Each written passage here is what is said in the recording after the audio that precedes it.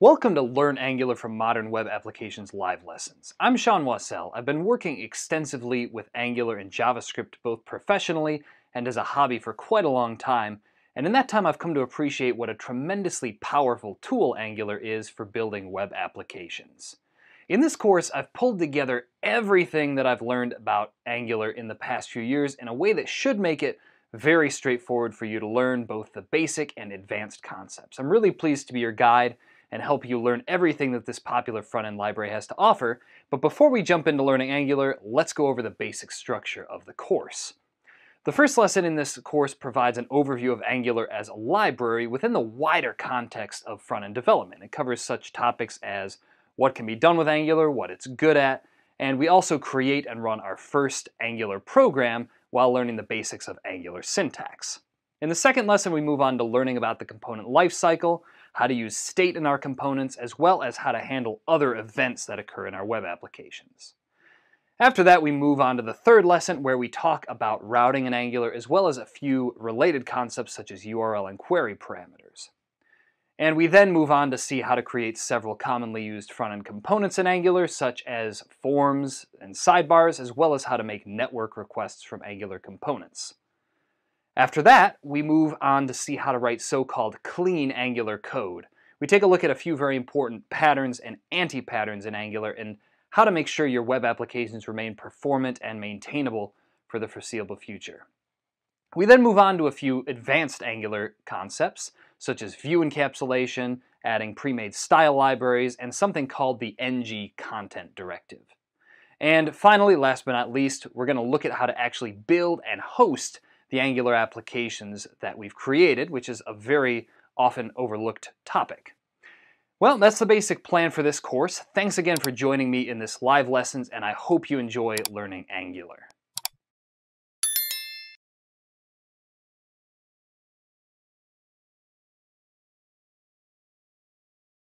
Welcome to Lesson 1, Learn Basic Angular Syntax and Concepts. In this lesson, you learn some of the basics of Angular by writing and running your first Angular application. By the end of the lesson, you'll have an in-depth background knowledge of the basics, which will provide a great foundation for you as you move on to more complicated topics later on in the course.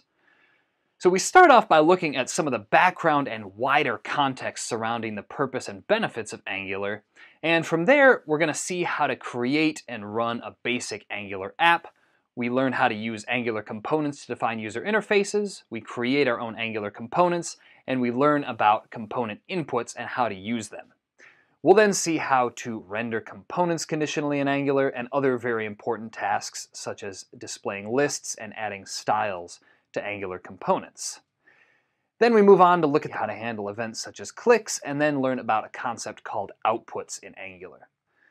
Besides the basic syntax which we learned in an earlier lesson, the concepts that we cover here are some of the most important concepts for any newcomer to Angular to learn. So let's get started.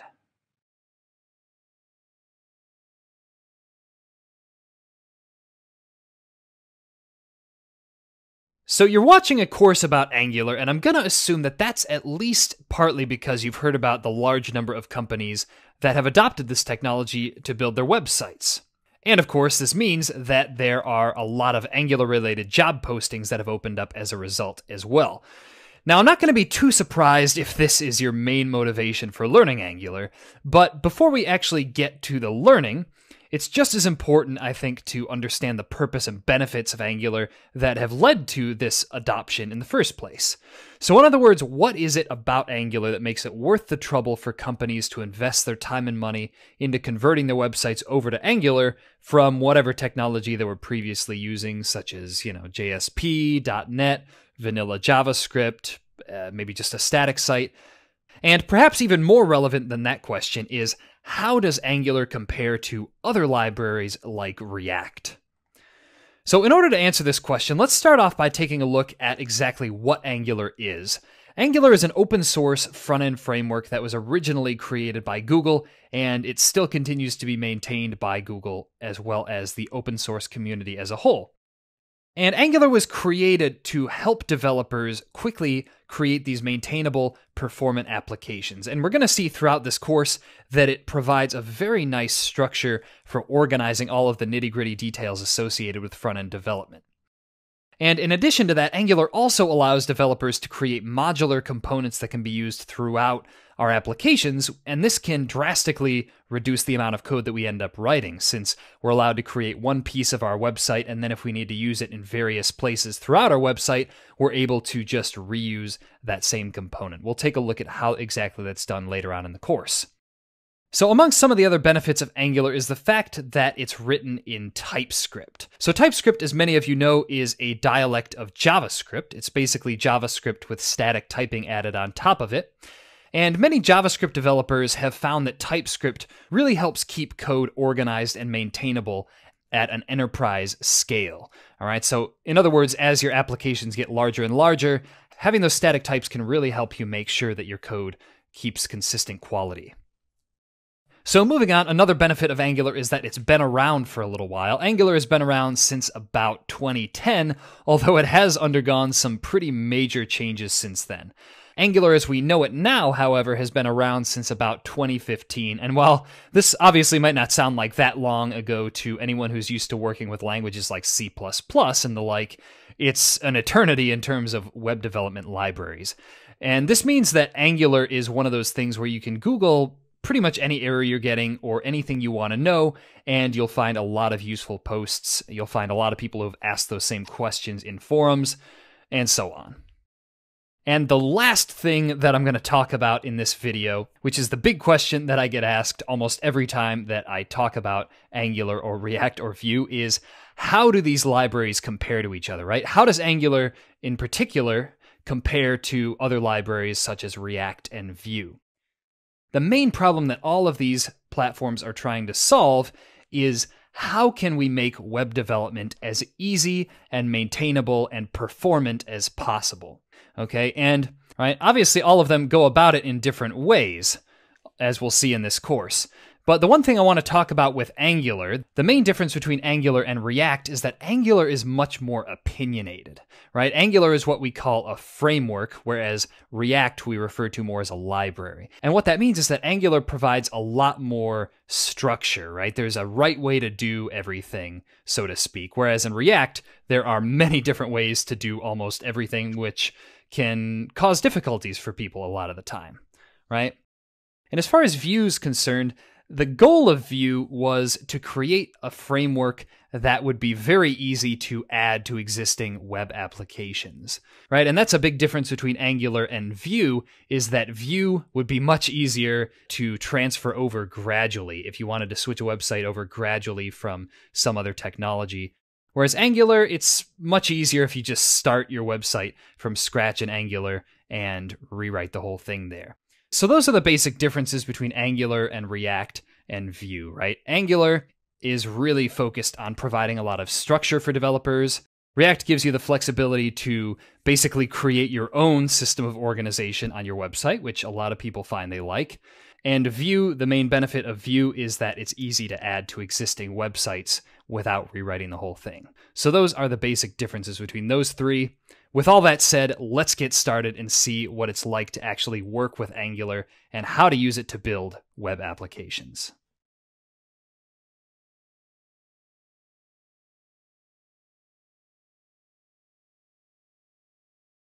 So now that we know a little bit more about the purpose and background of Angular, let's jump right into creating and running our first Angular app. So what we usually do to create a new Angular app is to use Angular's so-called boilerplate generator, or CLI tools. And basically, the Angular CLI just provides scripts that we can run to automatically generate all of the Angular boilerplate code for us. Now, a question that comes up quite a bit is it possible to create an Angular project without using a boilerplate generator? And the answer to that is that yes, it would be possible, but I definitely wouldn't recommend it, right? There's just a lot of boilerplate code involved in Angular where setting it up all on your own without the CLI is just there's not really any point to doing it that way. So we're going to see how to set up our own Angular project, but before you do that, you're going to want to head over to nodejs.org and make sure that you have the latest version of Node.js installed. Okay, and if you don't, what you're going to want to do is you're going to want to download the LTS version, that's long-term service, and just make sure everything is set up locally. Otherwise, a lot of the code that we try and run here probably won't work very well. So once you've done that, open up your favorite IDE. My IDE of choice for Angular development is Visual Studio Code, which has this nice integrated terminal as well. So open up an IDE, and just to make sure that you have the latest version of Node installed, you're going to want to run the command node-v. And if you have something that's slightly behind the version that I just showed over here, that's all right too. But you just don't want to have version 8 or something like that, right? You don't want to have a very old version. And with that, you're going to want to check your NPM version as well. Make sure it's close to that, because these are the ones that I'm going to be using. Okay, so now that we've got that out of the way, let's actually create our first Angular project. The way we're going to do this is in our terminal, we're going to navigate to the directory that we want our new Angular directory for our app to be in. Right, so for me, that's going to be inside repos. And once we're there, we're going to type the command npm install -g, and we're going to install the Angular CLI, which is going to be at angular/CLI, and we're going to hit enter. And that'll spin for a little while it installs the Angular command line interface tools for us. And depending on your settings, it may or may not ask you if you want to share anonymous usage data with the Angular team. Sure, why not? You can choose no if you want to. And now we have the Angular tools installed. Okay, so in order to make sure that everything installed correctly, just type the command ng-version, and it should print out something to the console that looks more or less like this. All right. Okay, so our Angular CLI is working correctly. Let's use it to generate a new Angular project for us. The way we're going to do this, pretty straightforward. We just type the command ng new, and then whatever we want to call this app. I'm going to call it my Angular app. Hit enter. And it's going to ask us a series of questions here. So first of all, it's going to ask if we want to enforce stricter type checking and bundle budgets in the workspace. Sure, we'll do that. Would you like to add Angular routing? We're going to say yes to this, since I'm going to show you how to do routing in Angular a little later on in the course. Although it is possible to add it later, even if you say no right now. Next thing, it's going to ask us which style sheet format we want to use. We can see that it gives us several options, such as CSS, SCSS, Sass, Less, Stylus, etc. I'm going to stick with CSS for now. And that might run for a little while, but once it finishes, we'll have our new Angular app all generated. So in order to open this in your editor, you're going to want to do cd into whatever folder you just created. Mine, again, is called My Angular App. And then if you're using Visual Studio Code, you can just open that by typing code with a dot after it, and it'll open up a Visual Studio Code window with our Angular app directory. So we can see here that there's quite a few files that Angular generated for us, and even more so if we open up source and app and assets, environments, all those things. And that's why I say that it's not necessarily the best idea to try and set up an Angular app for yourself, even if it is theoretically possible. All right, there's just a lot of boilerplate here that Angular takes care of for us just by running the CLI. Now we're going to discuss what all of these files are shortly, but first I want to show you how to actually run an Angular app. So let's open up a terminal again inside our My Angular app directory. And the way we run our Angular app now is using the Angular CLI again. And we're going to run the command ng serve. And it might ask you that question again. And when we run that command, it's going to take a little while it does the initial build, right? So what it's doing right now is it's building all of our Angular code into scripts that can be run inside a browser.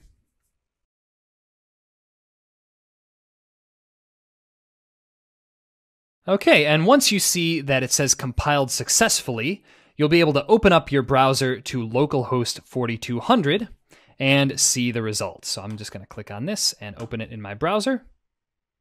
And here we see our boilerplate application that Angular generates for us. All right, so this is currently running on localhost. In a minute, I'll show you where all this content is actually coming from. It's just inside one of our Angular project files, so we'll be deleting most of it and starting fresh with our own project. Okay, so now that we've generated and run our Angular app, the next thing I want to do, and you can stop your Angular app by typing Control-C too, by the way. But the next thing I want to do is take a look at the actual files in our Angular directories here. Okay, so first, just to give you a high-level overview of everything, when we're editing an Angular app, most of the time we're going to spend in development is going to be inside this source app folder. All right, so we'll take a closer look at this shortly, but this is where basically all of the components we create are going to end up. But anyway, on the root level of our directory, we're going to have our end-to-end testing directory. This is just going to contain the setup logic and our end-to-end tests, which are written using Protractor. That's just Angular's end-to-end testing framework of choice. We have our node modules, obviously. We have our source directory, which I'll go into more detail on in a second. And other than that, most of the other things out here are just configuration files, right? So configuration for testing, configuration for, we have our package.json, package lock.json, our TypeScript configuration files, our lint configuration, all those kind of things, right? So it's all just configuration files out here. Let's go into our source directory, all right? So we have our app directory, which contains all of our component code, as I said. And I also mentioned that this is where we're going to be spending most of our time in this course. We'll go into more detail in just a second here. We have our assets directory, which contains any special assets our project needs, such as images. Right? There's nothing in here right now. There's just a git keep file so that Git will pay attention to this directory. We have our environments directory, which contains files for specifying different environment variables. All right, and other than that, we have our index.html file. This is where the Angular app actually gets rendered into.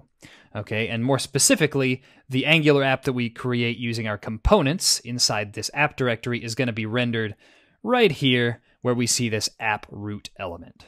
Okay, that's just kind of what happens when the browser receives the HTML document. It looks for the app root element, runs some scripts, and renders our Angular app inside of that. Okay.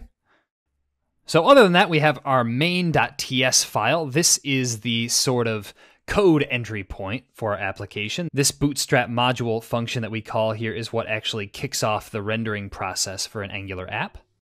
So we generally won't be doing too much editing on any of these files out here, but I just wanted to show them so that you know what they are. We also have polyfills.ts, which basically contains any special packages you need to import for browser compatibility. I usually use this to import packages that will make things work on older versions of Internet Explorer. That's generally what this polyfills file is for these days. And then we have our styles.css, which contains any global styling for our project. We have our test.ts file, which launches all the tests for our application, and that is about it. So, pretty straightforward. Let's take a closer look at what's inside our app directory, since this is where really the exciting stuff is. The first thing I want to look at is our app.component.ts file, app.component.html file, and our app.component.css files. All right, so we'll talk about this again in a lot more detail shortly, but basically every component in Angular consists of 3 different files. All right, we have the TypeScript file, which contains the logic that goes on behind the scenes of our component. We have the HTML file, which contains the actual DOM structure of our component, right? This is where we'll define what it looks like when it's actually rendered in the browser. And we have, of course, the CSS file, which in this one is empty, that contains all of the component-specific styling for our component. Okay, so those are the 3 main parts of any component, and we'll be working with these quite a bit throughout this course, as you'll see. There is another file, which is app.component.spec.ts, and this contains the tests for our component. We're not going to be discussing testing in Angular in very much detail in this course, because that's honestly a topic that could be a course in itself. But anyway, this is where the tests for Angular components are contained, is in this spec file. So these 4 files have to do with our app component, and our app component, again, is the component that contains all the other components in our Angular applications. The other 2 files that we have here are our app routing module.ts file, and all this file does is it contains the routing logic for our app. Right? So when we talk about routing later on in the course, this is where we'll actually define the different routes for our application, define the different pages, etc. Okay. And besides that, the only other one inside of here is the app.module.ts file. So what this file is when we want to import a module into our Angular application, right? Angular has a lot of sort of plugins, as we'll see, that we can use in our Angular applications. And when we want to use one of those, we have to come to this file and add it to our project. We'll see how this works when we do things like add network requests to our front end, that kind of stuff. And that's about it. Hopefully that whirlwind tour kind of helped orient you to how everything is organized in an Angular project.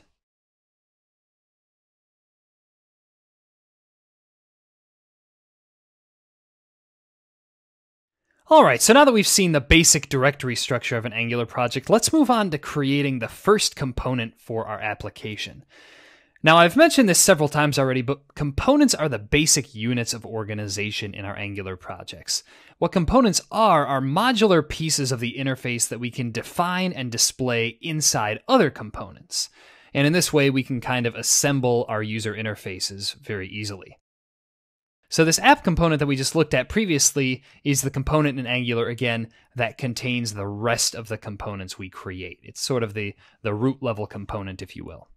So what we're going to do here to get our first experience with creating and using components is we're going to use the Angular CLI to generate components. So generally, when we want to create new components in Angular, we're not going to create them by actually creating the files and adding the code manually. We're going to use the Angular CLI to generate them. It just makes it a lot easier for us. The way that we generate components in an Angular application is by running the command ng generate component, and then whatever we want the name of the component to be. So in our case, let's just call this component example, all right? And you're not going to want to include the word component in the name of your component because Angular will actually automatically add that in all of the code, as you'll see. All right, so we're going to generate a component called example. We're going to hit enter. And that'll generate 4 new files for us inside its own folder. Okay, so we see these are the 4 different files for our example component. And just as a side note here, if you find yourself generating a lot of different Angular components, there is a shortcut. You can actually just run ng gc and then the name of the component as well, right? Some people prefer to use that shortcut all the time. Whatever your preference, it doesn't matter. So if we open up our example component HTML file, we'll see that it just has this little paragraph tag saying example works.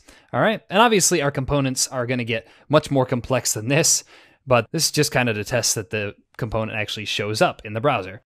So we'll come back and edit this shortly, but let's also take a look at the component's TypeScript file.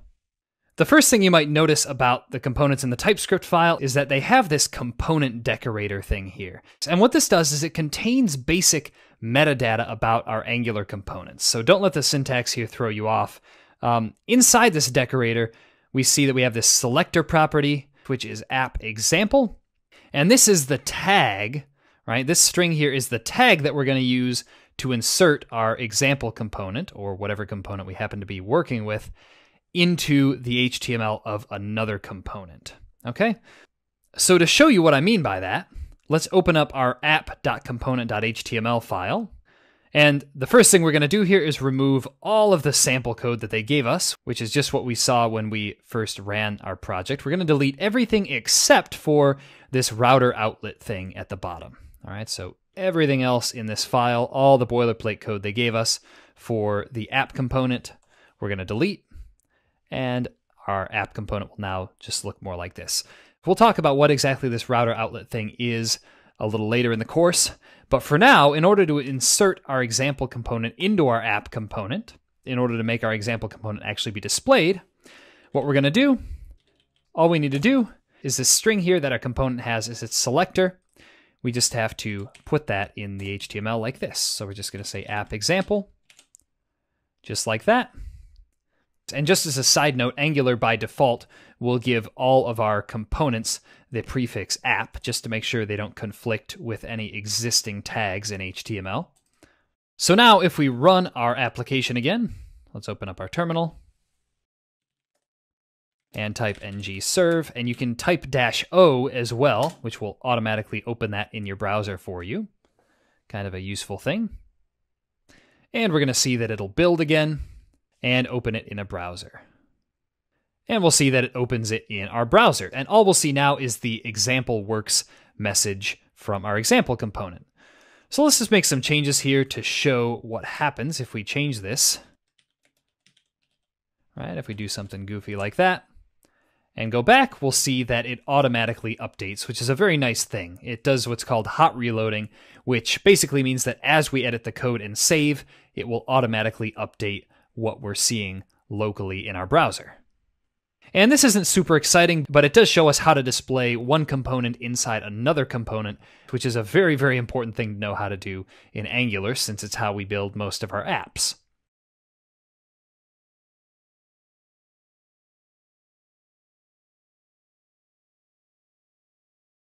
Okay, so hopefully you're getting a better idea of how components work as we're going along. We just saw how to display one component inside another component, which obviously is very important. The next component-related thing we're going to look at here is something called inputs. And this is where the real advantage of reusable components really starts to become more apparent. You see, in regular HTML, we're able to pass attributes to different elements to change something about them. So for text input elements, right, which would look something like this, we're able to pass things like placeholder attributes, which would look like this, right? Type your name here. For image tags, we're able to pass source, which will display, you know, whatever image we want to display. Something like that. So in regular HTML, we're able to pass these attributes to change things about the elements that they apply to.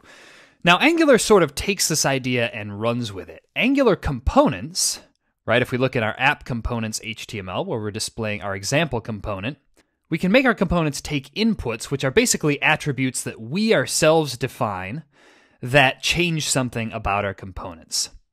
So if we went into our example components HTML and we changed this to say something like hello, here, and I'm going to just delete these other elements. That was just for demonstration. So if we made this say hello, and then we wanted to make this display someone's name, and we wanted to be able to pass that into our example component from another component, that would look something like this, right? We could say name equals Sean or something like that, right? So this is basically what inputs look like, and I'll show you exactly how to make them work in just a minute here. So in order to make components work, there are a few things we have to do. The first thing is that we have to open up this component's TypeScript file, right, which is right here. And we have to import something called input up at the top from the Angular core package. Okay, this is what we use to basically define inputs inside our component, define what kind of inputs it's going to take. So the way we use this input thing is like this. So if we wanted to define a name input like we have here, then what we're going to do is we're going to say @input with parentheses after it, and we're going to say name. Whatever we call this input, it has to match whatever we want to pass in here. And let's say that this is going to be a string. And we can give it a default value as well, and our default value here will just be an empty string. So now that we have this input, how do we actually display it in our component? Well, the way we do that is we just open up our component's HTML file, and wherever we want to insert the value of an input or some other member variable of our component, the way we do that is by using double curly braces along with the variable name, right? So here we could say hello, and then in double curly braces, name. And what this will do is it'll display the value of whatever this name input ends up being, which we can define by passing it into our component like this. It looks almost exactly like we're used to seeing with regular HTML attributes, at least when we're working with string. I'll show you what it looks like when we work with other data types shortly. So if we go back over and take a look at our app now, we'll see that it says hello Sean. And if we change this name to something else, something like that, we'll see that that changes. And the interesting thing about this too, this is where the power of components really comes in, is that we can display the same component twice and pass in different values for the input, right? So if we wanted to so if we wanted to use our example component with a different name, like that, it would display that same component twice with different data.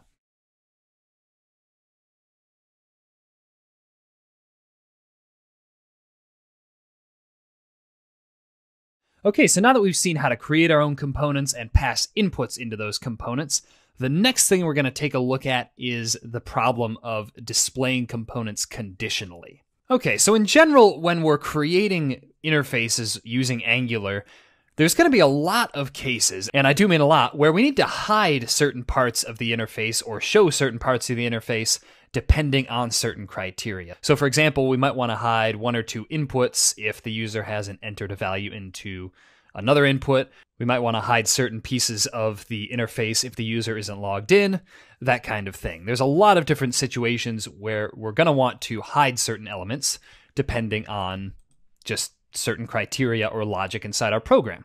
And the way we do that in Angular is using something called structural directives. So the name might sound a little scary, but all structural directives are sort of a special input or attribute that we can attach to pieces of our interface that will change the actual structure of our components, right? The DOM structure of our components, depending on, again, logic behind the scenes.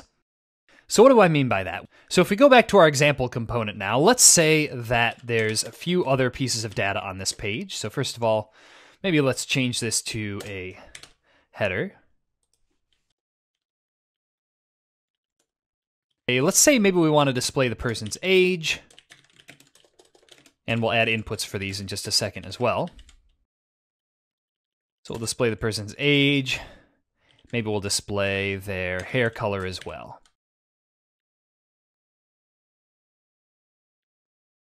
Okay, so first of all, let's actually go and pass these inputs in.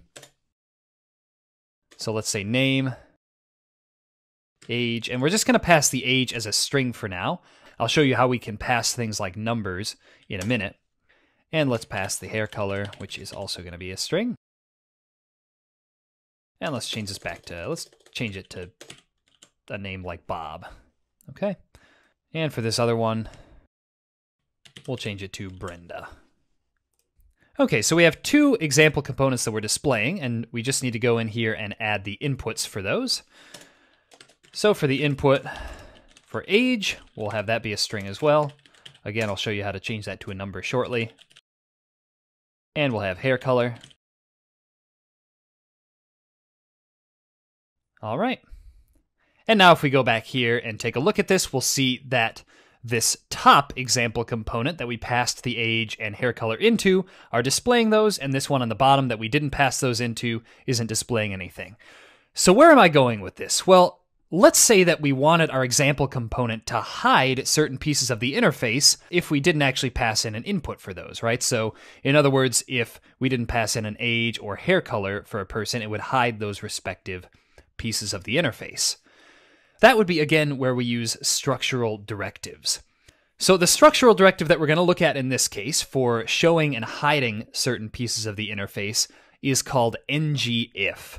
And here's what it looks like. We're going to say ngIf, and we're going to say equals, and in quotation marks, we're going to put the condition that we want to check for. And if that condition is true, then Angular will show this piece of the interface. If it's not, it will hide it. So in our case, what we want to know is if age exists, right? If the user passed in an age. So if we passed in an age to this component, it'll display this part. If not, then it will hide this paragraph tag. All right, and the same thing for hair color we're going to do. We're going to say ngIf equals hair color. And now, if we go back over to our interface, we see that Angular has hidden those pieces of the interface. And just to prove that to you, if we go back here and add, let's say we add just hair color to this. We'll say hair color equals blonde. We'll see that that element now shows up in the interface. Okay, so that's a very useful thing to be able to do in interfaces. Now, there are a few variations of ngIf, and one of those variations is if we wanted to show two different variations depending on some kind of condition. So let's say if the user passed in a name, we would display hello with their name, but if they didn't pass in a name, it would just display hello, all right? Right now, if we don't pass in a name, let's go over to our component here and remove the name. What it'll do is it'll display this, it'll have a little space after it, and then it'll have the exclamation point. If we wanted to be able to make it look perfect, remove this space if the user didn't pass in a name, what we could do is we could go back here and use a somewhat different variation of ngIf. Here's what it's going to look like. I'm just going to type it out, and then I'll explain it when I'm done. So we're going to say ngIf name, and then we're going to say else. We'll say no name block. All right? So what does no name block mean? Well, no name block is referring to something in Angular called a template. And here's what that's going to look like. Basically, a template defines a section of the interface that we can refer to by name. All right, so in our case, this template is going to refer to the block of the interface that we want to display only if the user hasn't passed in a name. So here's what that's going to look like. We're going to say ng template, and then we're going to put a number sign or a hash mark, and we're going to say no name block. And this defines the name of this template section here. And then inside there is where we can put something else, right? So if we just wanted to say hello, that's what that would look like. So the way this works now is if we say ngIf name else no name block, that means that if name exists, it'll display this element. Otherwise, it'll display the contents of our no name block template here.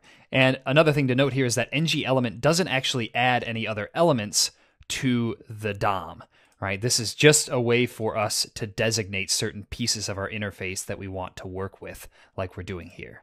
So if we go back now, we'll see that if we don't pass in a name, it's displaying the no name block version. If we go back and add a name, like that, we'll just add that back, we'll see that it displays the other version. And if you want to see that they really are different, let's just put something completely different in here. All right. And we'll delete that. And we'll see that now it displays the no name block's contents instead of the other contents. And let's go in and change that back.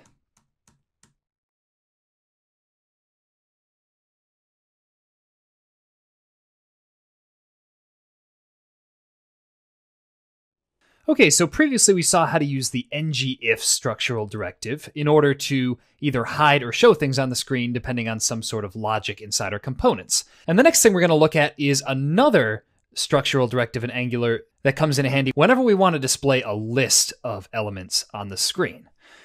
So in order to do this, the first thing we're going to do is actually generate another component. Okay, we have our example component here. Let's generate another component.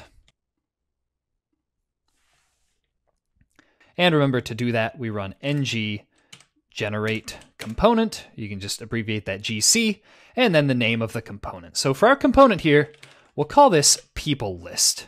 All right, and we're going to hit enter, and that will generate a new component for us called people list. Okay, so let's close these ones up here and take a look at the files that it's generated for us.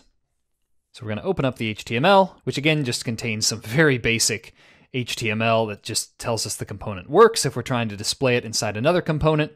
We have the TypeScript file, which contains the logic for the component, nothing special here. And we also have the CSS for the component. We're not really going to make any changes here, so I'll just leave it the way it is.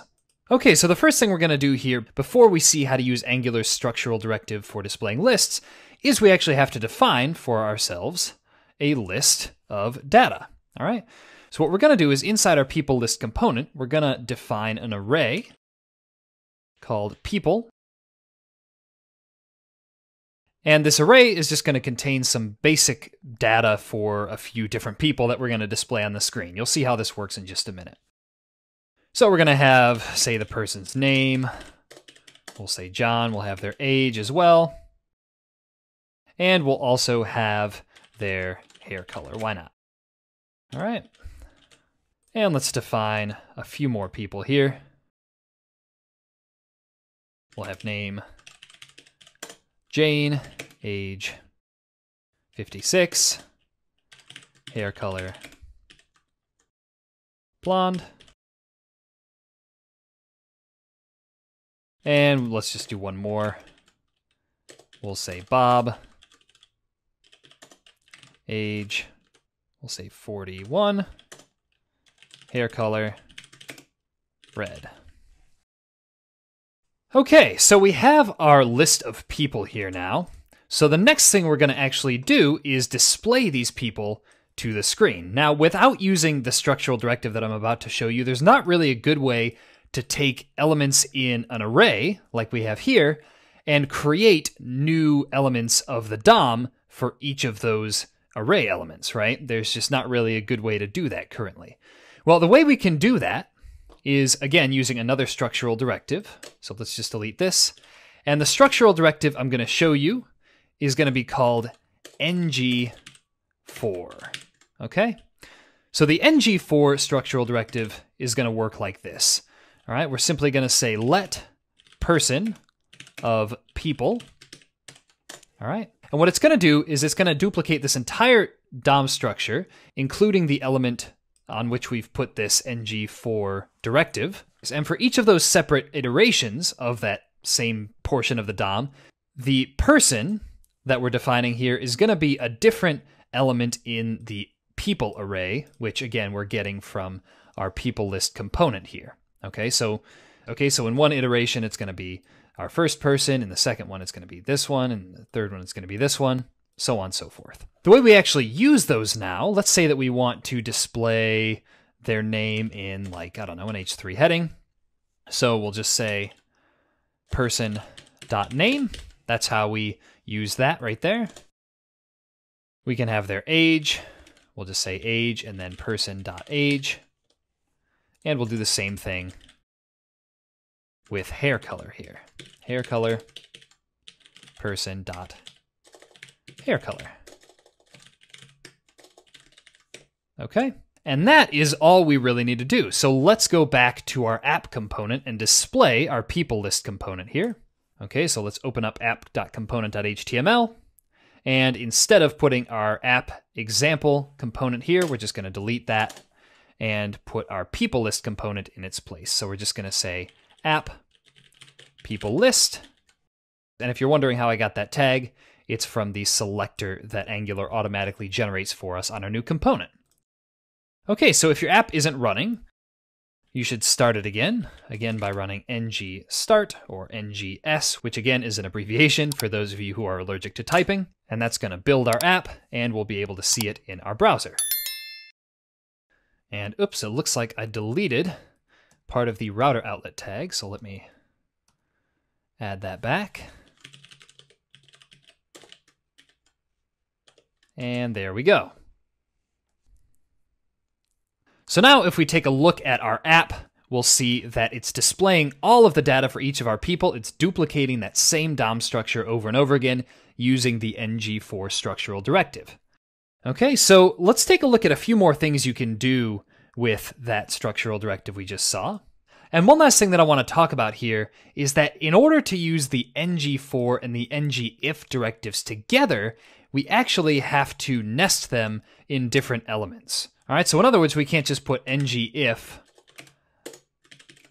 on here along with ng4. Angular doesn't like us to do that. So what we have to do, if we wanted to do something, for example, like hide the list under certain circumstances, we'd have to actually have a separate div wrapping this other one, and that's where we'd put the ngIf directive, right? So if, for example, in our people list component, we had a show list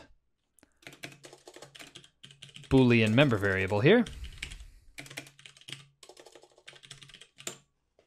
that was default to true, and then we went back to here and said ngIf show list, and then we put this other one inside of there. If we go back here, we'll see that it shows it, but if we were to now flip that to false, we'll see that it'll hide our list. So that's just one little quirk about combining, rephrase. Okay, so that's just one little quirk about combining directives like this.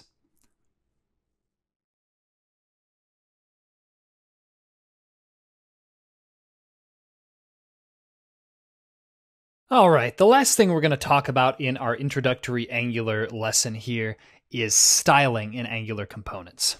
Okay, so styles in Angular are pretty straightforward, and there are two main ways to do them. In order to see the first way, let's just open up the TypeScript file of one of our components. The multiple choice one will do. And you're going to see that already Angular has generated this CSS thing for us, right? This style URLs property in the component decorator. And what that allows us to do is it allows us to define component-specific styling. All right, so if we go into component.css and add some styles in here, all right, so maybe we want all our buttons to look a little differently. Maybe we want them to have some padding. I want them to have a background color. Make them blue. We'll make the text color white. I'm just adding some very basic styling. It's not going to look very good. And the last thing, let's just add a border radius. All right, so we'll do something like 8 pixels. And you're going to see that right away our buttons look different based on the styles that we've defined here. Okay, and the thing about these styles in here are that they're component specific. So if we were to remove these styles from here, right, we'll see that the styling goes back to normal. And if we were to put these in the app components CSS file and save it, we would see that those styles would not show up on our multiple choice component, even though our multiple choice component is inside our app component. And that's what I mean by component specific styling, is that they'll only apply to the DOM that's managed by the individual component that our CSS file belongs to. All right, so let's put these back in our multiple choice component here. Now, if you do want to add files that will apply to all of the components in our app, the place to do that is in styles.css here. All right, so if we wanted to make all the buttons in our app that same styling, that's where you'd put them, is inside styles.css. This is the global styling file. All right. And actually, let's just get rid of that there, because we don't actually want all our buttons to be bright blue. All right, so that's the main way to do styling on our Angular components, right? 9 times out of 10, that's the way we're going to want it to be. The other way to do it is to simply define our styles as a string inside this component decorator. So for example, instead of style URLs here, what we might do is use another property just called styles. And what that looks like is we just have a string that says something like button, background color, blue. All right, so we literally just define our styles as a string and pass them into our component like this. All right, and we'll see that that'll make all our buttons blue. Now, generally, just for purposes of readability, for the sake of being able to manage styles more effectively, we almost always use the style URLs thing here and have our styles in a separate file. So we're going to uncomment this line here, and there we go. And one last thing that I want to point out about this style URLs property as well, and before we move on, one last thing I want to point out about this style URLs thing as well, is that we can actually pass multiple file paths to it. So if we want styles from several different CSS files to be sort of combined in our component. So what that's going to look like is if we define a new file called something like other styles.css, and we put some other kind of styling in there, right? Maybe we want our buttons to have red text. And then inside here, in addition to our multiple choice components CSS file, we also put other styles.css.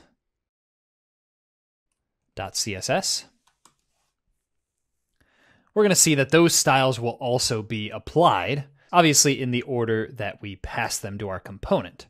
All right, and this can actually be pretty useful. All right, and this can sometimes be pretty useful if there's some kind of very specific styling that we only want to apply to a handful of components, right? Where, we don't want to put those styles in the global styles, but we also don't want to have to define those same styles on each and every component either. So that's the situation where we use other style URLs.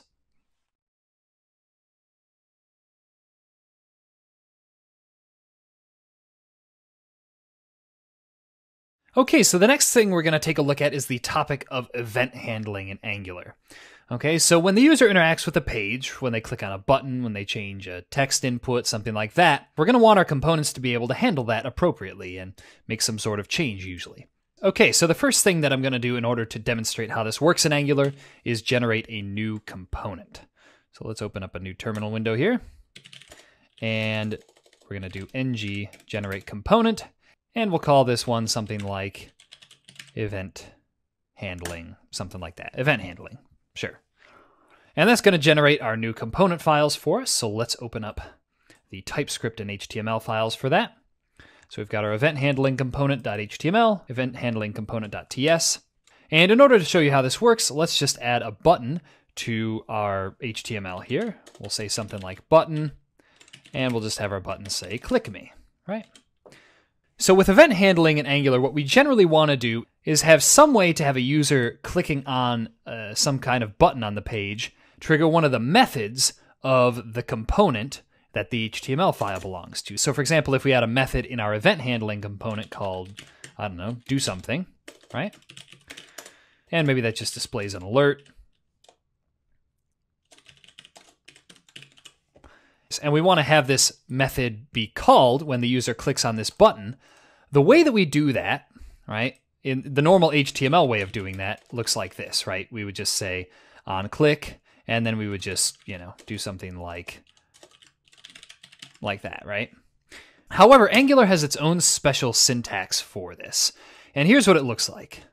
We have in parentheses, click, right? That's the name of the event that we're listening for. And then in the quotation marks here, we have a call to whatever function in the component we want to happen, right? So in other words, what this is saying is that when this button is clicked, we want to call the do something method that we've defined in the TypeScript file. Okay, and it's really as simple as that, right? The only weird thing is just this syntax here. So if we open up our app component here and display our event handling component inside of it, we're just going to remove the people list and put in app event handling like that. And then we're going to see this big button show up, and if we click on it, we're going to see that it will display an alert with the text hello, just like we wanted. Okay, and obviously you can have multiple methods inside your component's TypeScript file that are all called by different buttons, right? So if we wanted to create another button here and have it call a different method, maybe do something else, right? And then we would define a do something else method inside of here.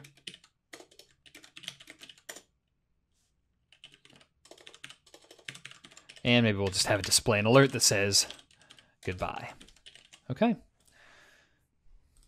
In that case, we're going to see that if we click on one of these buttons, it calls the corresponding method inside the component.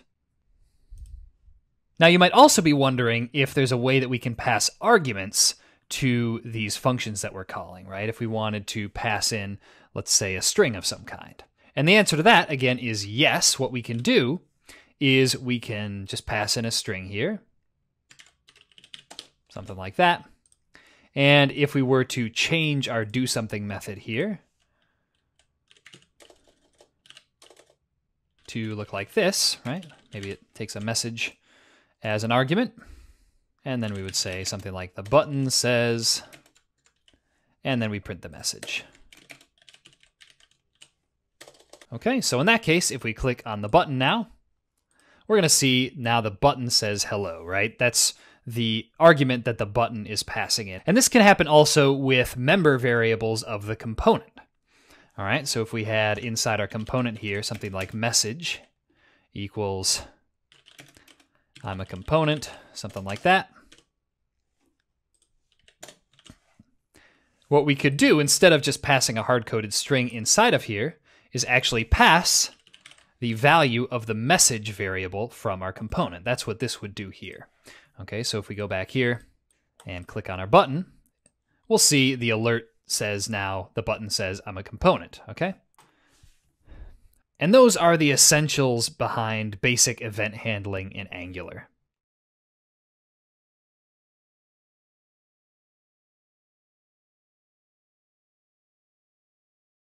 Okay, so we've seen the essentials of event handling in Angular, but one interesting thing is that Angular actually takes this idea of, buttons triggering events, text inputs triggering events, that kind of thing, and extends it to allow all components to trigger events that we basically get to define.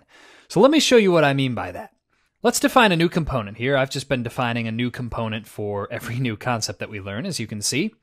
And we'll call this component something like multiple choice. All right.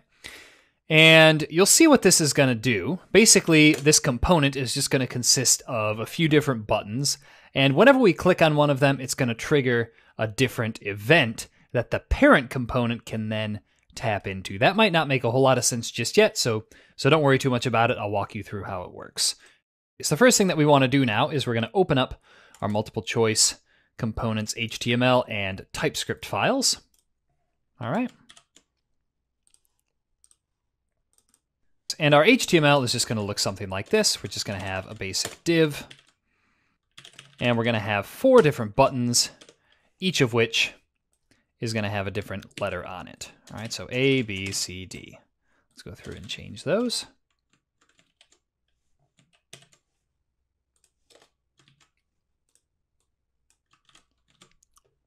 Okay, and the next thing we're going to do is we're going to define a different method for each of the buttons to call.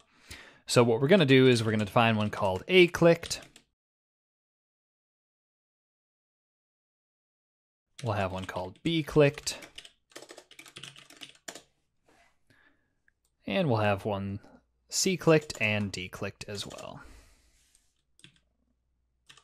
Okay, and each of these buttons, what they're going to do is just call that respective method.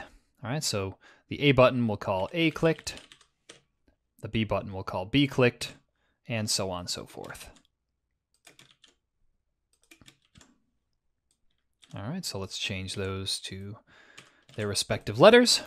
Oops, and we need to add parentheses after each of these as well. Just like that. And there we go. Okay, so I'm not actually going to show you that these work. You should just know that when we looked at click handling previously. But what we're going to do is we're going to allow other components to use our multiple choice component in the following way. I'm going to type it just inside the HTML of our multiple choice component here, but this is just for demonstration purposes. We're going to be doing this inside another component, probably the app component. So what it's going to look like when people use our multiple choice component will be something like this. They're going to do app multiple choice. And just like we're able to tap into a click event that a button triggers by putting the word click in parentheses and doing something like this, other components are going to be able to use our multiple choice component by wrapping some other event name that we get to define in parentheses. So if we wanted to have an event called answer selected or something like that, so that would then call some method on whatever component is using our multiple choice component. That's more or less what that would look like, right? We would just have answer selected in parentheses.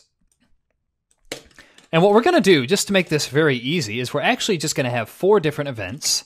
One called A. Okay, so this will be whatever the parent component does on A. Right, something like that. And then we'll have B. We'll have C. And we'll have D. Okay? Just like that. So in order to make this happen, there are a few things we have to do. The first thing we have to do, up at the top of our multiple choice component, we're going to import a few things. All right, so from our Angular core package, in addition to component and on init, we're going to import output, and we're going to also import something called event emitter. All right, we need these 2 things in order to define our own events on the components we create. Okay, so having our component trigger events is going to look like this. What we need to do is up at the top here, just like as you've seen, we've defined inputs. We're going to define an output for our component. Okay, so that's going to look like this. We're going to say output with parentheses after it, and then we'll say A, and we're going to set this equal to a new event emitter, okay, with the type void. And I'll show you why we do this in just a second, right? But basically, an event emitter is just something that we can call in order to trigger whatever the parent component wants to do with that event, okay? I'll show you what that looks like again in a minute or two. So let's create more outputs. We wanted one for all 4 of our buttons. We're going to say B, C, and D, just like that. And then what we're going to do, the way that we actually trigger this A event, or B event, or C event, or D event, is going to be like this. We're just going to say inside our A-clicked method here, we're just going to say this dot A, right? That's the output we're referring to. And then we say dot emit. And what this does is it actually triggers this output. So if there's a component listening, like we just saw in our HTML file, if there's a component listening for the A event on our multiple choice component, then whatever logic it wants to happen when that event occurs will be called. All right? I'll do an example of that again in just a minute. So let's do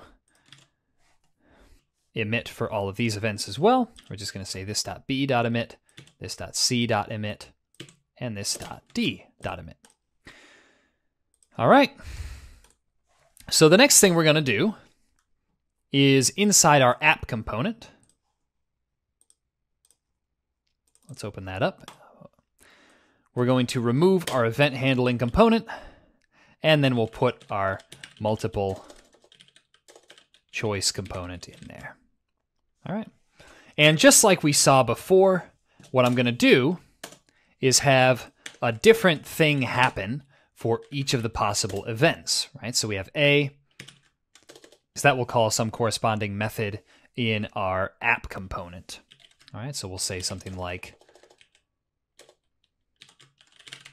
do something. If we have B, we'll have do something else. If we have C, maybe we want to do the same thing.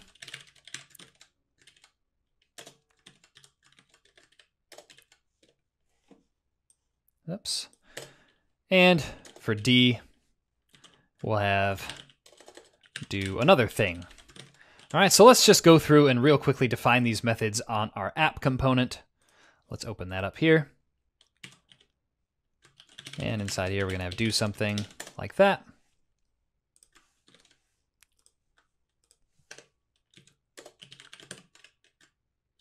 We'll display an alert.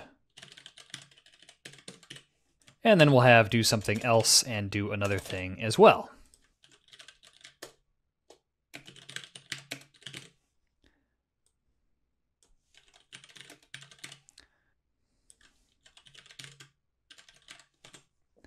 All right. So now let's open up our component again. Oops, and it looks like I misspelled this. So let's just correct that in here. There we go. Now if we go through and click on these buttons, we'll see that they call the corresponding method in the app component, which is the parent component of the multiple choice component we just created. Okay, so we can see if we click on these things, so the event will basically call the method on the parent component that the parent component specified. All right, and obviously this was a pretty simple example, but the same thing can apply to any other component we want to create. Right, so you could have a component that you click on that tells your parent component when something's done loading, for example. Or you might create a form component that simply has an event that the parent component can listen for that contains all the form data when the users fill it out. All right, the possibilities here are pretty vast.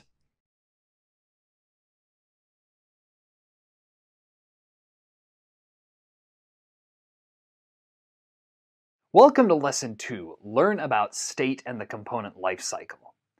In this lesson, you learn the basics of working with the component state, as well as the various stages of the component lifecycle in Angular. By the end of the lesson, you'll know how to work with state effectively, as well as have an intuitive grasp of how Angular's component lifecycle works. Well, that's the basic plan of attack for this lesson. Let's get started.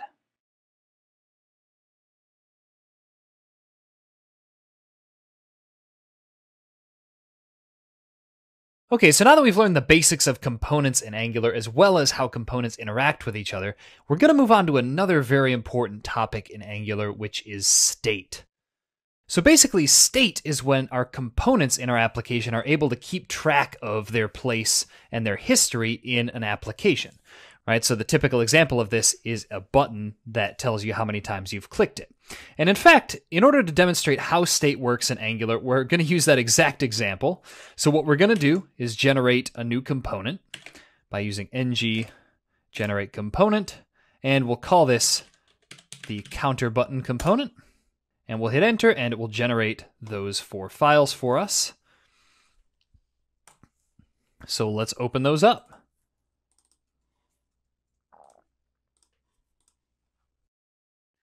Okay, so just to set up our counter button component initially, what we're going to do is we're going to give it a member variable that we're just going to call count. And that's going to start off at 0. All right, so just count number 0. And then what we're going to do is we're going to have a div here. And then inside a paragraph tag, we're just going to say the button has been clicked. And then we'll insert the value of count into here. And we'll say times. Okay, so the button has been clicked 3 times, for example. And then underneath that, what we're going to do is we're just going to put a button that says click me. So the question now is, how do we keep track of this count variable inside our component? Well, it's actually pretty straightforward. What we're going to do is we're going to tap into our button's click event, and we're going to create a method inside our counter button component's TypeScript file, and we'll call it increment count. And we'll say void since it doesn't return anything. And then inside here, all we need to do is increment the state of our count variable here. We're going to say this.count plus equals 1. Okay. And then we'll go back and add a call to increment count inside our button here. And then we just need to open up our app components HTML file. And instead of having app multiple choice in here, we're going to insert our counter button component. So we'll say app counter button, like that. And now, if we click on the button, we'll see that our component is keeping track of its state. And another thing to keep in mind as well is that if we have more than one of these components displayed on the page, each component is going to keep track of its own individual state. Okay? So that is the basics of state in Angular. In Angular, unlike in some of the other frameworks like React, state is implemented simply as a member variable like we see here of the class that corresponds to the component.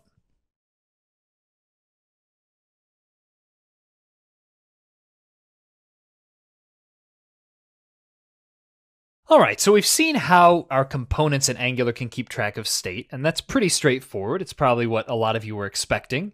But what we're going to talk about next is the concept of where to put state in our application. So it's pretty straightforward when you have a component like our counter button component here. Obviously, the state for keeping track of how many times our button has been clicked makes a lot of sense to put it inside of our counter button component. But as it happens, this isn't always the case. It's not always going to be this clear where to put the state for some piece of our application. As an example of what I'm talking about, let me show you an example.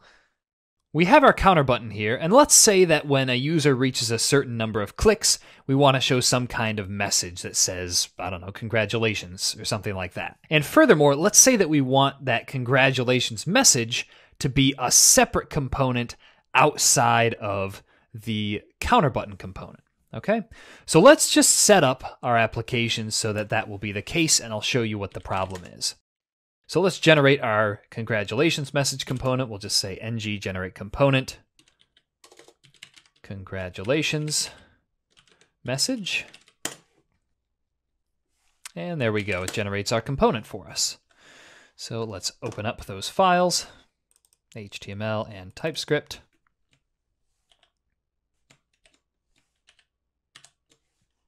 And there we go. So this component doesn't need to be anything fancy. literally all we're going to do is just add an h1 tag here that says congratulations, like that. And now let's go to our app component, and we're just going to insert that congratulations component we just created. So let's say app congratulations message, like that. And if we go back, we're going to see congratulations. So here's the thing. Obviously, we want to hide this congratulations message until the user actually reaches the specified number of clicks. So how do we do that? Well, as it turns out, there's not really an easy way to do this, keeping the state where it's at right now, right? That is in our counter button components TypeScript file. And the reason for this is that both our counter button component and our congratulations message component have the app component as their parent, right? They're both right here. And as a rule, components in Angular can't directly share state, right? So for example, from our congratulations message component, we can't just say something like, you know, if counter button component dot count is greater than 10 or something like that. We can't say that because there's not really any way for us to access that component inside our congratulations message component. So the way that this is usually solved is by doing something that I usually refer to as hoisting the state, right? Basically, this is where we take the state from one of the child components and we move it into its parent component in order to allow it to share its state more effectively with other components that need it. So in our case, what that would look like would be something like this. We would actually open up our app components TypeScript file. We would add a count member variable to it. We would say count number equals 0. And then what we would do is we would actually move all the logic from around this thing up from our counter button component into our app component. All right, so we would take this increment count method. We would put it inside our app component. All right, we can delete these other methods that were being used by one of our example components earlier in the course. And now what we need to do is, since our counter button component still needs access to the value of the count, and we still need to actually increment the count whenever the user clicks on the button inside the counter button component, what we're going to need to do is actually change this so that it's an input. All right, so we're going to need to import input up at the top here. Rephrase, we're going to change this to @input with parentheses, count number, like that. And we'll just give it a default value of 0. Now, it's important to note that this default value we're giving it is only going to be the actual value if we're not passing in this input to the component, right? And that's really just more to keep the linter happy than anything that would realistically happen in our app right now. So now that that's an input, what we can do is we can go into our app components HTML file, and we can pass the count member variable from our app component, right here, into our counter button component by saying in square brackets count. Remember, this is how we pass non-numeric values as inputs. We're going to say count, count, just like that. All right, and if we go back here, we're going to see it says 0 times. And just to prove that this is actually working, let's change this from 0 to 2. And we'll see that our counter button component is now displaying only the value of the input that the app component is passing to it. All right, so the next step of this hoisting the state game is that we need to actually create an output on our counter button component that will be triggered whenever the user actually clicks on the button. That's what we're going to have trigger our app component's increment count method. So let's change that back to 0 there. And let's go into our counter button component and import both output and event emitter. And what we're going to do is we're going to define an output here. And we'll call this output something like button clicked. And we're going to assign it a value here. Just like we did in an earlier example, we're going to say equals new event emitter. And we don't need to assign any type to it. We're just going to say void. And then what we're going to need to do is add some sort of onClick method to our counter button component that will then trigger this button clicked output. So we're just going to say this dot button clicked dot emit, like that. And then we're going to go into our counter button components HTML file, and we're going to change click to onClick or something like that. And then inside our app components HTML file, we can now tap into the output from our counter button. And the way we do that is by saying button clicked. And then we can call our increment count method that we defined in our TypeScript file. Okay? So let's first just check if this works. We see that everything is working just like before. And the beauty of this now is that since we move this state up into a parent component, we're now able to actually use this count to determine when the congratulations message should and should not be shown. So if we go into our app components HTML, what we can do is we can add an ngIf structural directive to our app congratulations message component here. And we can just say ngIf, and we can say count. And then we're going to say if count is greater than 10. And now we see that our congratulations message is hidden until we reach 11 clicks, at which point it shows the congratulations message since the count is now greater than 10.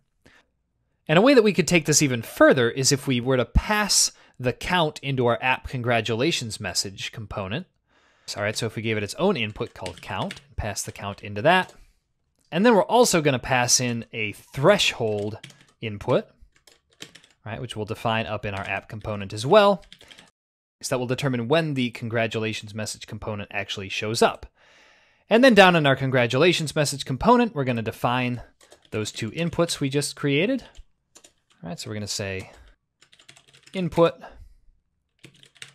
count and input threshold, and we'll have the default value for that be something like 10. And then inside our congratulations message components HTML, this is where we're going to add the ngIf directive, and we're going to say if count is greater than threshold. All right, and that should be all we need to do. So let's give this another try. Let's click the button so many times. And then the last thing we need to do is actually define the threshold inside our app component. So we're going to define that here. We're going to say threshold number, and we're going to set that equal to 10. All right, so now if we click on our button 11 times, once it gets above that threshold that we've set, we see the congratulations message. And if we set this to a different number, right, if we wanted to set it to 5, for example, we see that that works as well. So anyway, to summarize everything that's going on here, the state, right, the count that we've defined is now inside our app component, which is the parent component of our counter button and our congratulations message components. And what's happening is it's passing down that state to both the congratulations message component and the counter button component. The counter button component gets that as an input. All right, we see it here. And that's what it displays here in its HTML. And then when we actually click on the button, so this basically takes the same path as the count state, except in the reverse direction. It goes up. When we click on that button, it calls this onClick method, which emits this button clicked event. And since our app component is listening for that here, it's going to call the app component's increment count method. And that increment count method is going to increment the actual count state, which then will be passed back down to the children components and re-rendered.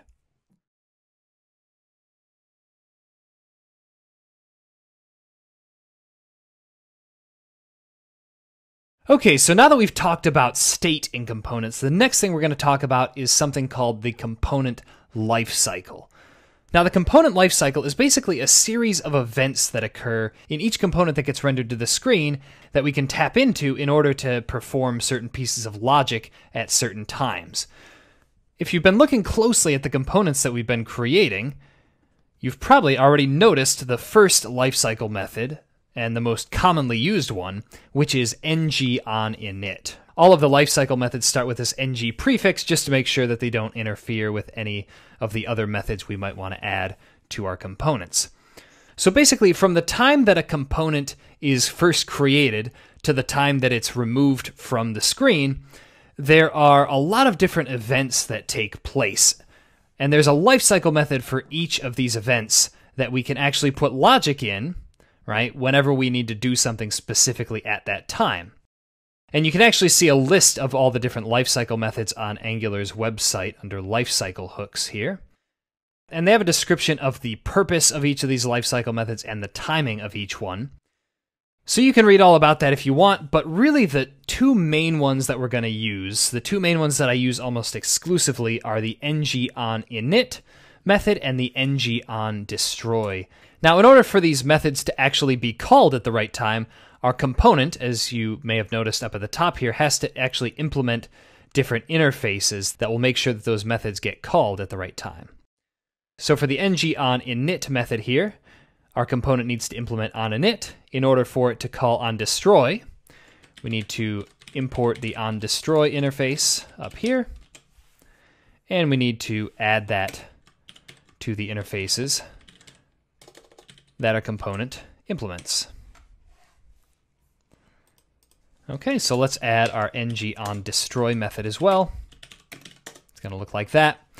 And just for fun here, let's add an alert to both of these so that we can see when both are called. Now, I want to just point something out. We're using an alert here, but in general, you do not want to put alerts inside the lifecycle methods of a component, since they block the entire thread until the user actually interacts with the alert, right? So we're just doing this here for the sake of example, but this is not something you'll normally want to do. So we're going to say alert, and we'll just say in ng-on-init, like that. And then underneath that, in ng-on-destroy, we're going to say in ng-on-destroy.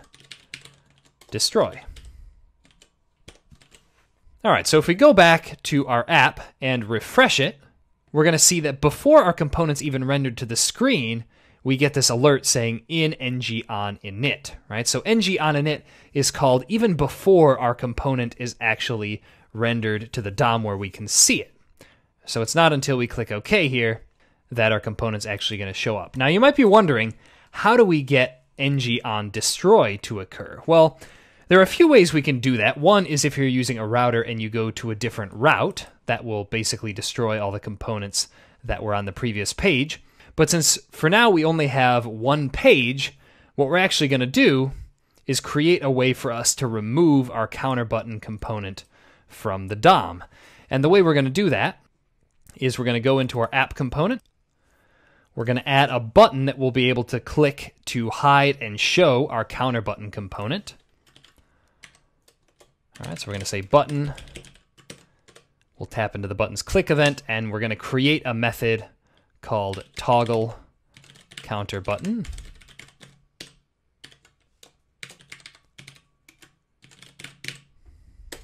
And for the text here, we'll just say show hide counter button. Okay. And then inside our app components TypeScript file, we're going to add a member variable called show counter button, which is going to be a Boolean, and it's going to start off as true. And then we're going to add the method that we referred to earlier, which is going to be called toggle counter button. It's going to be void, and inside here we're going to say this show counter button equals not this show counter button. So we're basically just inverting the show counter button variable there. And the last thing we need to do now that we have that member variable is on our app counter button component, we're going to use the ngIf directive to only show it if the show counter button member variable of our app component is true. Okay? So with this, you should see, if we hide it, we're going to see now in ng-on-destroy, as our app removes our counter button component from the DOM, right? That onDestroy method gets called. And then if we show it again, we'll see it calls ng-on-init. We click OK, and our component shows up. Okay, so that's the ng-on-init and ng-on-destroy methods. It's worth mentioning what these methods are actually used for. So the ng-on-init method the primary thing that it's used for is to load data initially into our components. All right, so if you need to make any kind of network request, which we're going to see later on in the course, this is generally where you'll end up doing that inside this ng-on-init method. And as far as ng-on-destroy, the primary thing that we're going to want to do here is cancel any subscriptions or any intervals or any timeouts that we set so that we don't have some kind of memory leak after the component that was using those things has been destroyed. Okay, so that's generally what we'll do inside ng-on-destroy. Now you might be wondering also why we have to bother with this ng-on-init thing for loading our data, right? You might be wondering why we can't just load our data inside the component's constructor. And furthermore, you might be wondering why we haven't actually even used this constructor yet. And that's something that we'll see later on what this constructor is actually used for. But the reason that we don't want to load data inside this constructor, and we want to load it inside this ng-on-init method instead, is because loading data and doing the kind of things that we'll generally do inside ng-on-init, and because of the way that Angular works behind the scenes, we need our components to be very easy to create. And if we're doing things like loading data inside the constructor, that kind of goes against that necessity, right? So as I said before, the ng-on-init and ng-on-destroy lifecycle methods are going to be the main ones you're going to use. There are other ones if you want to read about them, but honestly, most Angular developers don't use these enough for it to really warrant an explanation here. Generally, 9 times out of 10, ng-on-init and ng-on-destroy are going to be all you need. So if you need to use those, remember just implement the corresponding interface like this.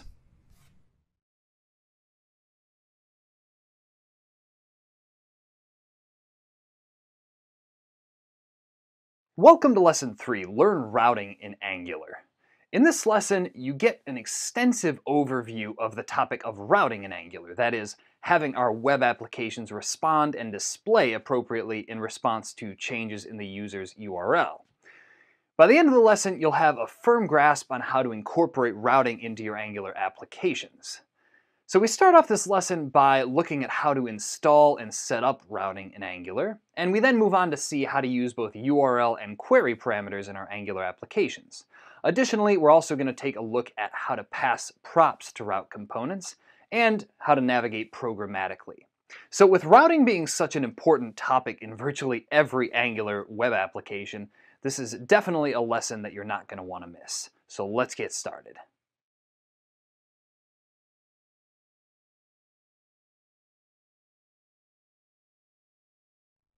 Okay, so the next thing we're going to take a look at in this course is how routing works in Angular. In most of our Angular applications, we're going to want different components and pages of our application to be displayed as the user navigates to different routes in their browser. So if the user were to go to localhost 4200/counter button, for example, we might want to display the counter button. We might also want to have something like /products that shows products of our application, which shows the info of the user that's logged in. Basically, we want to display different things in our application depending on the path, right? The URL that we have up at the top of our browser. And the way we do that in Angular is by using something called Angular routers. And we looked at this file very briefly a little earlier in the course, but let's open up approuting.module.ts in our IDE here and take a look at it. So here's the file where we basically define all of the routing logic for our application. And you can see here that this is basically just where the routing module is set up.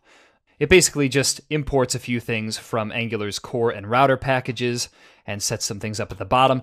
But almost exclusively, the part that we're going to be concerned with in this file is going to be this routes array here, which is where we define all of the different routes of our application. That is, we define all of the different URLs that our application is going to support and the different components that we want to display at each of those URLs. So let's just jump right in and see what this looks like more or less. So we've created quite a few different example components throughout this course so far. And what we're going to do in order to allow ourselves to actually see all of these components without having to actually go in and edit the code is we're going to create a different route for each one of these components inside this routes array. So we're going to have a route that displays the counter button example that we created. We're going to have a route that displays the event handling example, our other example, our first basic example component here, our multiple choice, people list, etc. Here's what this is all going to look like. Let's start off by creating a route for our counter button example. Okay, what we're going to do is we're going to add an object to this routes array. And this object is going to have two properties. The first property is going to be called path. And this is where we define the last part of the URL that we want this route to apply to. All right, so since we want to display our counter button example, inside here, we're just going to have the path be counter button. All right. And the second property is component. And this is where we specify the component that we want to be displayed at this route. All right, so let's import our counter button component. We're going to say import counter button component from, and we're going to import it from ./counterbutton/counterbutton.component. Okay, and then what we're going to do is we're going to specify this counter button component as the component property of this route object. So we're going to say counter button component. Okay, and what this will do is it'll display our counter button component only when the path in the browser is /counterbutton. And before I show you what this looks like, there's a few things that we just have to fix up here. The first one is in our counter button component TypeScript class. We're going to go in and actually remove the alerts from ng-on-init and ng-on-destroy so that those don't keep bothering us when we try and refresh our app. And the second thing we're going to do is inside our app.component.html file, we're going to delete everything except for the router outlet. Okay, so we're going to delete all of these things, and the router outlet is all that's left. So earlier in the course, I said that I would explain what the router outlet does. What this router outlet thing does is it displays the component that we specified for whatever the current path is in our app routing module file. All right, so that's all it does. It's just sort of a place on the page that our app will replace with whatever the current component for the current route is. So if we go back now and take a look at our app, we're going to see that nothing shows up. That's because we're not currently at the counter button route. But if we go in here and type in /counterbutton and hit enter, we'll see that our counter button component shows up. And it's not going to work right now because remember we were having the app component manage its state. So what we can do is we're going to actually generate a counter button page component to hold that component and manage its state and everything for it. We're just going to basically copy and paste all the logic from our app component for that. So let's say ng generate component, and we'll just call it counter button page. And inside our app routing module, we're going to change this from counter button component to counter button page component. And the same thing here. And the same thing here. Okay, and we're going to change that then to counter button page component. And then we're going to open up our counter button page component and our app component TypeScript files. And all we're going to do is copy and paste the counter button logic, right? So everything inside our app component here, we're just going to cut that out, save it, and then we're just going to paste that in our counter button page component. And let's just move a few things around here. Let's move these methods down beneath these.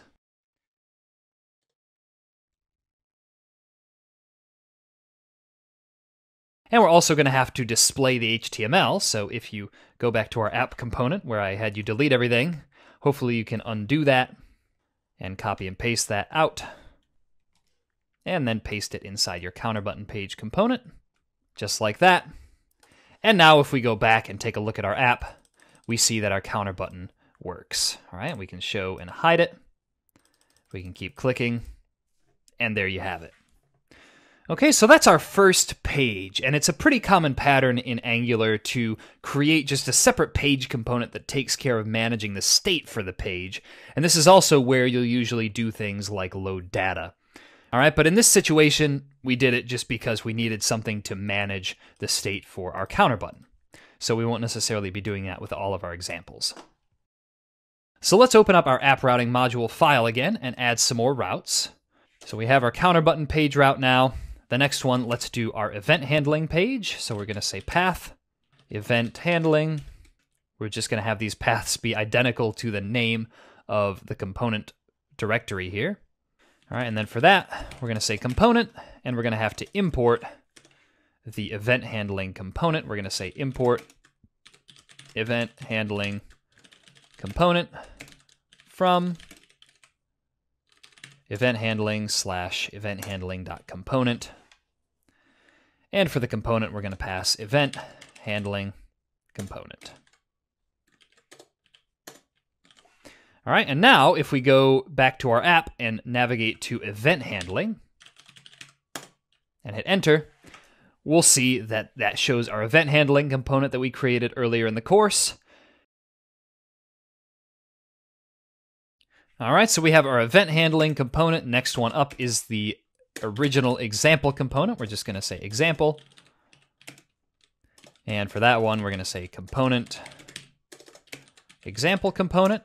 And actually, I just realized that it'll do this. Depending on your IDE settings, if you let it autofill for you, it'll actually import that component for you, which saves us a little bit of typing. All right, so we have our example component. Let's do our multiple choice component. All right, so we're going to say path, multiple choice, component, multiple choice component. And the last one's going to be the people list component. So we're going to say people-list component people list component. Okay, so let's just do a brief tour. We're going to have our example component, all right, which just says hello, nothing too complex there. We're going to have our multiple choice component.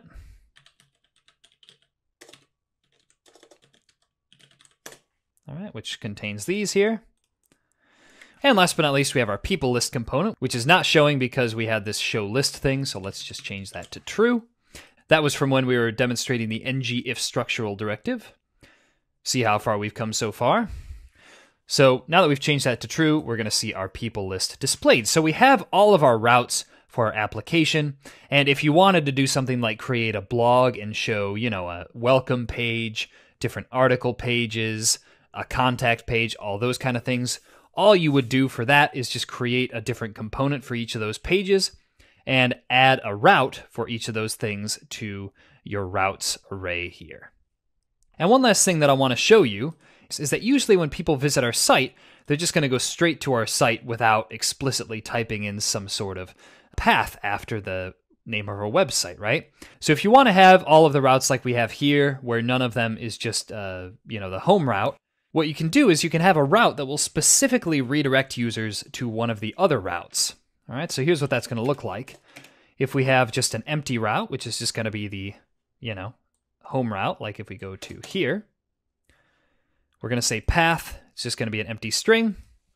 And we're just going to specify the path that we want users to be redirected to now. So we're going to say, let's have it redirect to the counter button example, since that's the most interesting one so far.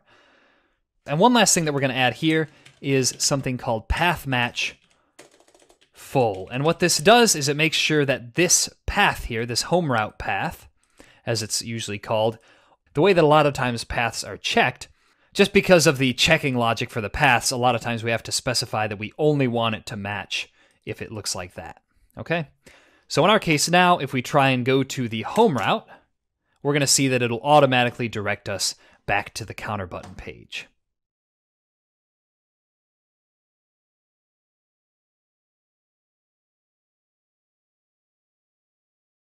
Okay, so now that we've seen the basics of routing in Angular, we're going to talk about something called URL and query parameters. Now, most of you probably already know what URL and query parameters are, but just for those of you who don't know, URL and query parameters, what they are they're extra pieces of information about the page that we put in the URL, right? So when we created our counter button route, we just typed in /counter button, and it showed us our component. And that's great, but there are a lot of times when we'll want to be able to include extra information about the page, right, in that little box up at the top of the browser. So we're going to talk about both URL and query parameters because they are slightly different things. The first one we'll talk about is URL parameters. So URL parameters are extra pieces of information about a given route that we can add as segments of the URL path. So an example of this, if you look at your profile URL on LinkedIn, this is mine here, you're going to see that it's, you know, linkedin.com/in/, slash, and then the ID of the user, right? And if you were to go to slash, John Smith or slash whatever, someone else's name, then it would bring up their profile as well. And you can see here that we're passing in that information as an extra segment of the URL. And we'll see how to do this a little later on. So that's URL parameters.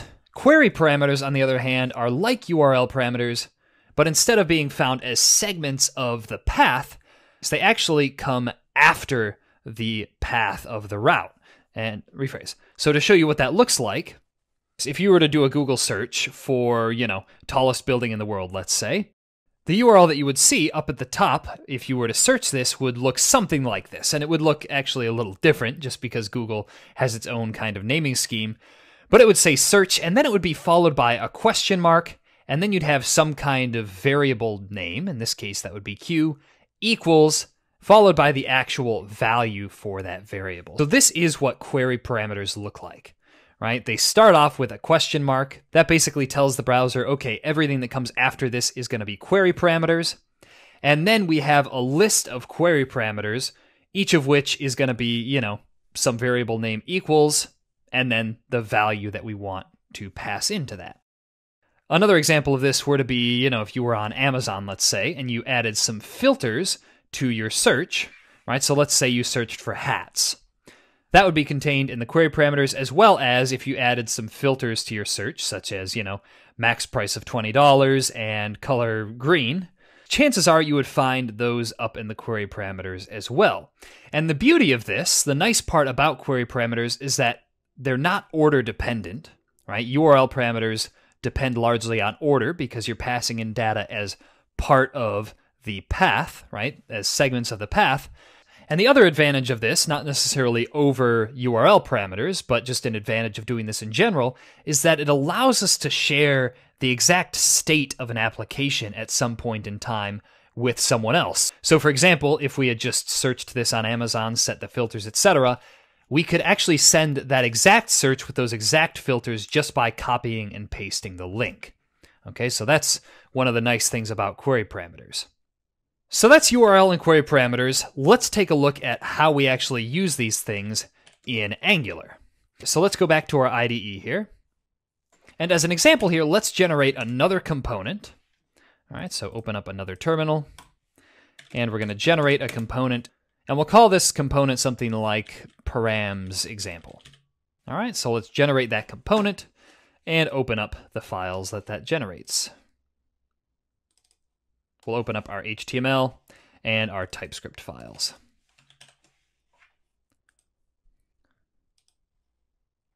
Now, the first thing we want to do here is let's decide what our component is going to look like. So the main goal for our component here is going to be just for it to display certain URL and query parameters that we pass in the URL. So let's just have it all inside a div. And let's have a heading that says something like params. We'll have a subheading that says URL params. And we'll have another subheading that says query params. And that's as far as we'll get for now because we still don't have anything to display yet. So let's start with URL parameters, and the first step in using URL parameters is to define them inside the app routing module file. So let's open that file up again, and let's define a route for our params example component. We're going to define that just like this. We'll say params example, and we'll say component params example component, which should import it for us. And in order for URL parameters to work, what we have to do is we actually have to specify them in the path that we define for our route. So if we wanted to be able to say something like, params example slash, I don't know, let's say we wanted to pass in an ID of a person, right? So params example slash 123. So if we wanted to pass in something like a user's ID, such as, params example slash 123, what we would do is we would actually add that segment into the path that we specify for our route. So in Angular, that's going to look like this. We're going to start off with a colon, right? That's how we tell Angular that we want that to be a URL parameter there. And we'll just call it something like URL param, okay? We'll just use the name URL param for that segment of the URL. Now, the way we get access to URL parameters once we've specified them in the app routing module file is a little interesting. We start off by importing something from the Angular router package. All right, so what that's going to look like is we're going to say import, and this thing is going to be called activated route, and you'll see how we use that in a second. So we're going to say import activated route from Angular/router. And then in order to use this activated route thing, which is going to allow us to access the values of our URL parameters, what we actually do is we put it inside the parentheses of our constructor. And this is something called dependency injection in Angular, and it's a very, very common pattern in Angular applications. In order to allow our component here to use this activated route thing, we're just going to say private route :activated route, just like that. And what this does is it adds a route member variable to our component that we can then use to do things like get the value. So let me show you what I mean by that. If we have a member variable here called something like URL parameter, right? We'll just call it URL param, which is going to be a string, and it's going to start off as just an empty string. If we want to set the value of this member variable to the value of the URL parameter, so in other words, if we want it to be 123, if we were to type 123 in here, if we type in something else like this, we want it to be that, etc. What we're going to do is use the activated route, and inside ng on init, we're going to say this.url param equals this.route, we're using the activated route here, .snapshot.param map .get, and then the name that we specified for that parameter in our app routing module file, which is going to be URL param. Okay, so we're going to say get URL param. And we're also going to want to set a default value for it, just in case the user doesn't put anything in. And to see if this is working, what we're going to do now is under our URL params heading in our HTML file, we're just going to have a little paragraph tag that says URL param,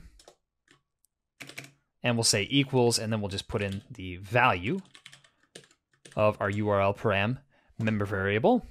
And now if we navigate to params example /123, we're going to see that it's parsing the value of that URL there and inserting it and setting the value of our URL param member variable, and that's being displayed to the page. Okay, so that's how URL parameters work. We can always add more, right? So if we wanted to add another one, like that, we could do that as well. We could say another param string, and we could do pretty much the same thing we did here. We could just copy this, paste it, and say this dot another param, and then change the name here as well, and display that in the HTML.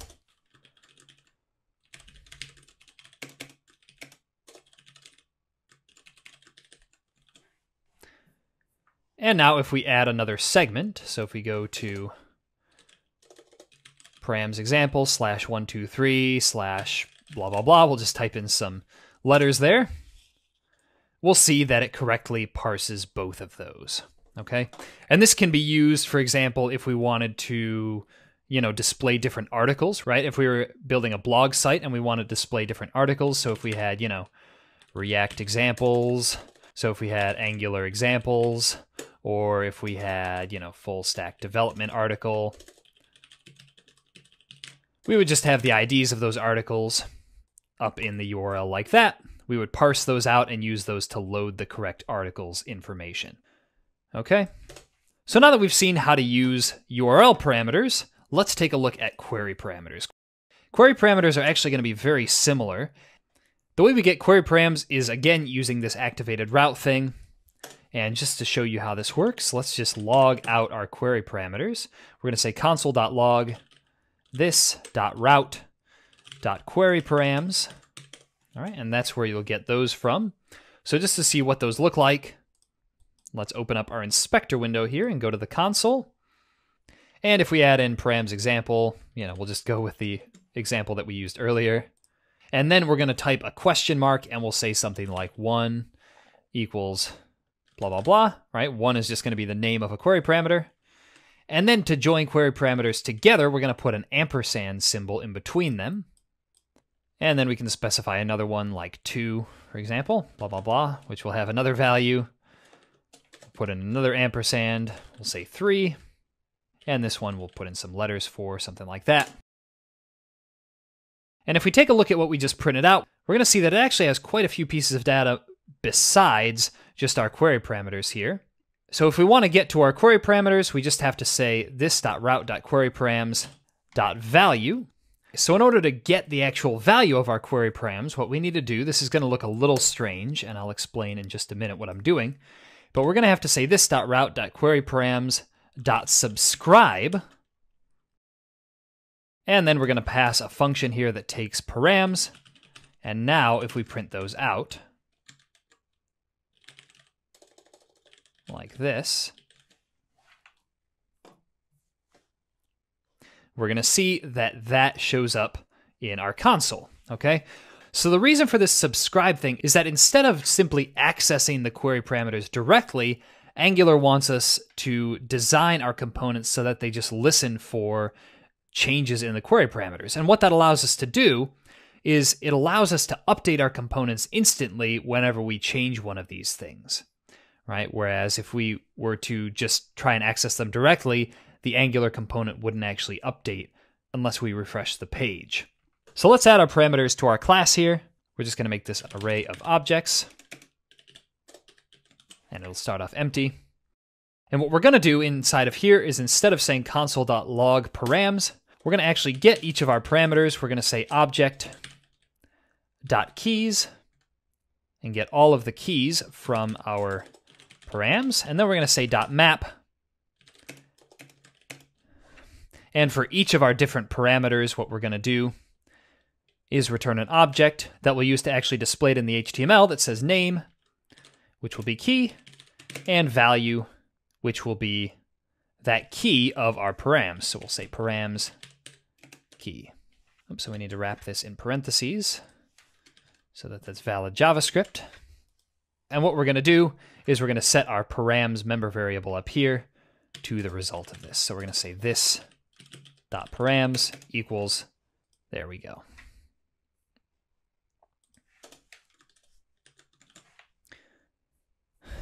Okay, and then in our HTML, what we're going to do is we're going to use the ng4 directive. So we're going to say paragraph, and then we'll have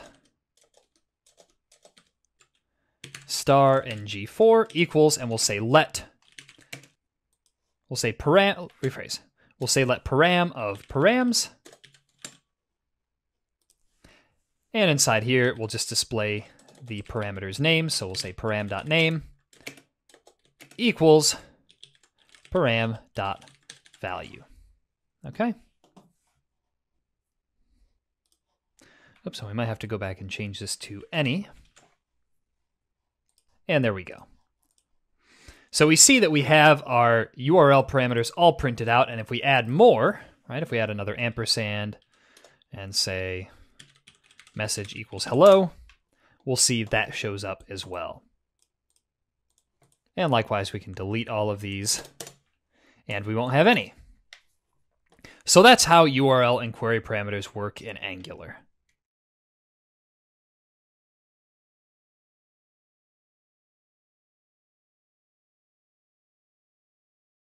Okay, so there's a few more things that I want to talk about with regards to routing in Angular. And the first thing, which we're going to take a look at in this section, is going to be implementing not found pages in Angular. All right, so you may have noticed in our app that if we try and navigate to a route that doesn't exist, it basically doesn't show anything. So what we can do, what most websites will do, in fact, is they'll actually have a special page that users will see when they navigated to a route that doesn't exist, right? If they followed a broken link or something like that. And the way we do that in Angular is by adding a special route where the path is just 2 stars, right? That signifies that it should match basically any path. And for the component, well, we're actually going to have to create our own component here. So let's open up our terminal and generate one. We'll call this component notFoundPage. All right, and that will be the component that we display here. So we'll say notFoundPage component, just like that. And then we just need to open up our notFoundPage component.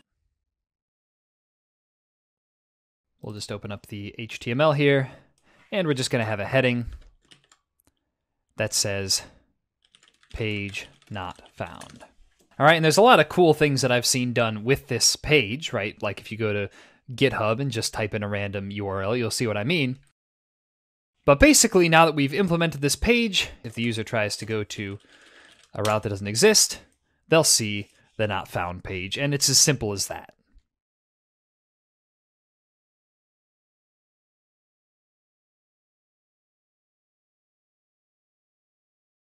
Okay, so the last thing that I want to talk about with routing in Angular for the time being is the topic of navigating from one page to another. There's actually 2 main ways that you can do this in Angular. One is using links, like you're used to probably doing in just regular HTML, and the other is navigating programmatically. So let's start off by seeing how we can navigate using links in Angular. And to do this, basically all we're going to do is just on our not found page that we just created, we're going to add some helpful links that the user can click on to take them to a page that actually exists. All right, so we'll just have a link maybe to the counter button page, let's say. So the way that links work in Angular, they look very similar to the links that you'll find in regular HTML, with one key difference, and I'll show you what that is right here. So let's say that we wanted a link to our counter button page again. We'd have an anchor tag, right? Just A. And then we would say router link. Here's the difference from regular HTML. We'd say router link and then the path that we want to send the user to. So counter button, for example. And then we would make the link say something, right? So see my...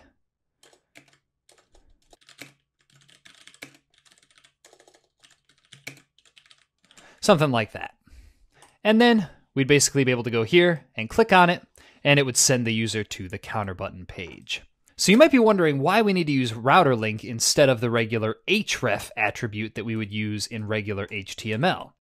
Well, the reason for this is that having a different attribute allows Angular to navigate between pages, between different routes in our application, without actually reloading the page. So here's what I mean. If we change this to just href here, and save the file, and let's go back to our not found page. If we click on this, you're going to see up at the very top, very briefly, I'll do it again, you're going to see that it actually reloads the page. And that can actually have some pretty significant effects on performance, since when the app reloads, what that means generally is that we'll lose all of the data that we've loaded and we'll need to load it again from the server. So that's usually not what we want. So generally, we'll use the router link instead. And when we're using the router link, if we go back, we're going to see that it doesn't actually reload the page when we click on it, right? Right, so anyway, that's how to navigate using links in Angular. The other way to navigate is programmatically, that is just by calling a function from inside one of our components. And in order to show you what that looks like, let's just open up our counter button page component, just like that. Let's make it so that when the count gets above the threshold, it will navigate the user to another page. All right, just for the sake of example here. Well, the first thing we need to do in order to make this happen is we need to import something called router from the Angular router package. Okay, and just like we imported the activated route in our params example component, right? Just like we imported that and injected it into our component through the constructor, we're going to do the exact same thing with this router that we're importing. So what we're going to do is we're going to say private router, and then what we're going to do is inside our increment count method, we're going to check to see if this .count is greater than this.threshold. All right, so we're going to say if this.count is greater than this.threshold. In that case, we'll navigate programmatically to another page. And to do that, we use this router thing. We simply say this.router.navigate by URL along with the path that we want it to navigate to. Okay, so for example, if we wanted it to send the user to, I don't know, the event handling page, let's say, we would just say event handling like that. And now, if we go here and click on this, we'll see that when we get to the threshold, it'll send us immediately to the event handling route. So that's very helpful for situations where we need to actually navigate based on some kind of programmatic logic. This can also be used for doing things like making the user navigate after some data is loaded, or things like that that don't involve the user actually clicking on a link in order to navigate.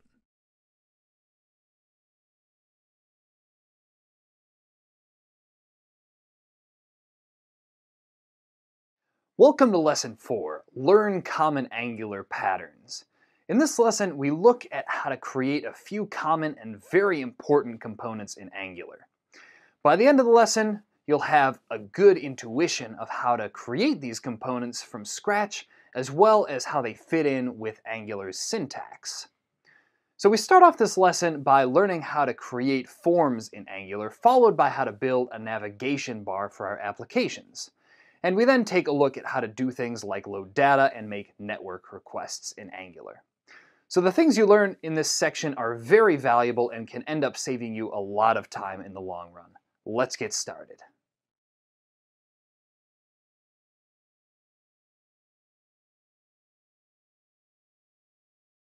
Okay, so the first example we're going to look at here is the example of creating and managing forms in Angular. Obviously, forms are a very important part of most websites, right? That's the primary way that users enter their data.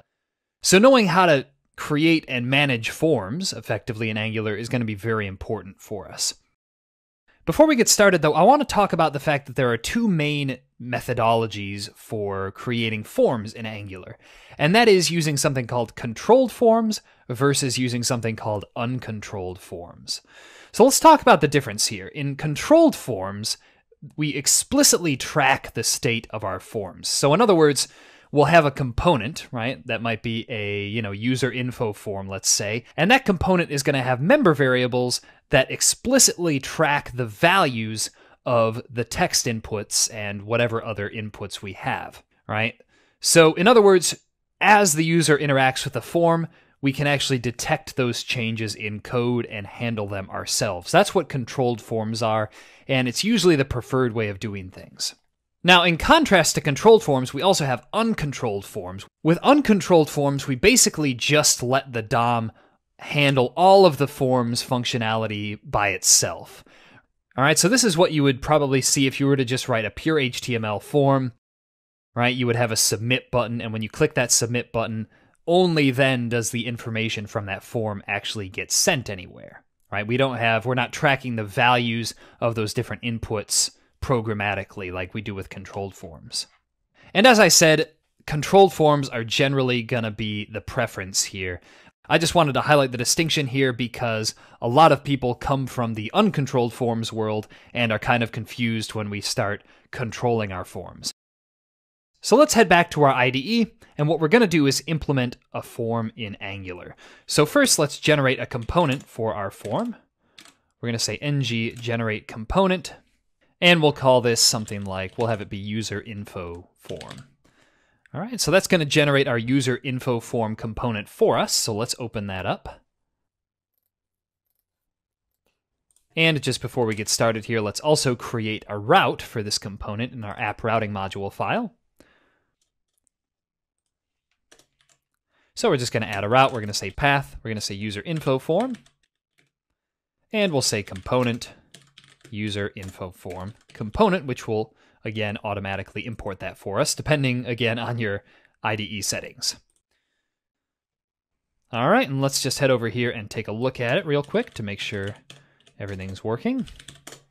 And sure enough, we see the boilerplate for our user info form.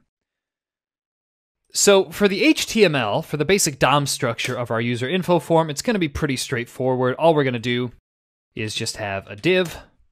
Inside that div, we're just going to have a heading that'll say something like user info.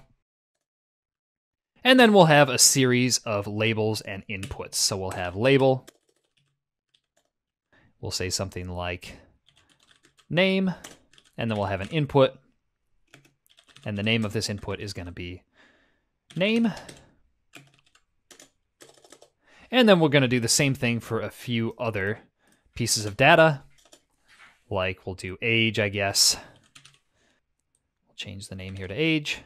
And we'll also do hair color.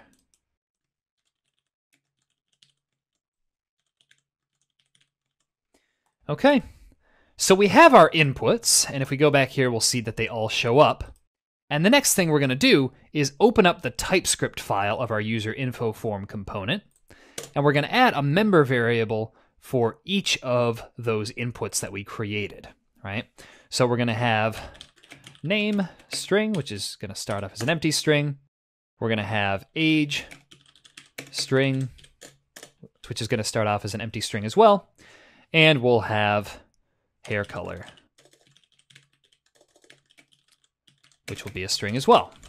Okay, so what we want to do now is we want to find a way to actually link the values of these member variables to the values inside these input boxes. Because right now, those are two completely separate things, right? They're not bound in any way.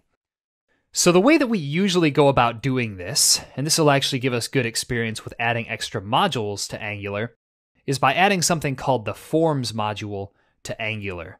All right, and we'll see what that looks like in just a second, but before we do that, I want to show you what it'll allow us to do. Basically, what the forms module will let us do is when we have a form with a bunch of inputs in it like this, and corresponding member variables, it will allow us to create a two-way binding between those things. All right, and it's going to look like this. We have square brackets, and inside those, we have parentheses along with the word ng model. All right, this is kind of a funny syntax for this, but that's just the way it is. And then what we do is we say equals along with the name of the member variable from the component that we want it to bind to. So in our case, that's going to be name. We're going to do that again for age. We're going to say equals age. And we're going to do that again here, where we'll say hair color. Okay, and in order to make these work, as I said before, we have to add a special forms module to our Angular project.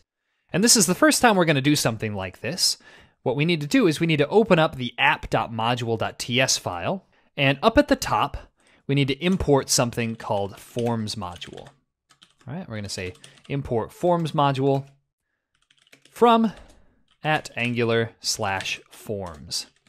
Okay, and once we've done that, what we need to do is we need to go down to our imports inside this ng module decorator here. All right, we need to find imports, and to the bottom of that, we're going to add forms module. And that's really all we need to do in order to make this work. So now, if we go back to our user info form component, what we're going to do is we're going to add a button that will simply print out the values of the corresponding member variables here, just so we can make sure that everything looks good. So what we're going to do is we're going to say button click, and we'll bind that to a method called print values. And we'll bind that to a method called display values. And our button will say display values. And then let's go back to our TypeScript file, add our display values method.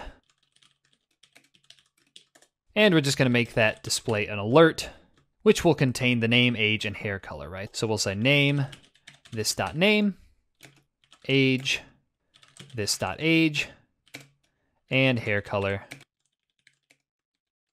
this.haircolor. Okay, and now that we've done that, let's go back and actually test this, right? I'm just going to enter something for the name. We'll enter something for the age. And we'll enter something for the hair color, and we'll click display values. And it looks like we need to add some parentheses on the end of that. Let's try it again. And click Display Values, and we'll see that it prints those out. Which again means that the values in our inputs are bound to the values of the member variables for our user info form component.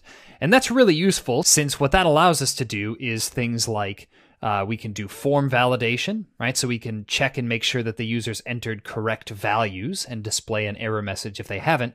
And it also allows us to modify and process that data so that we can send it to a server of some kind.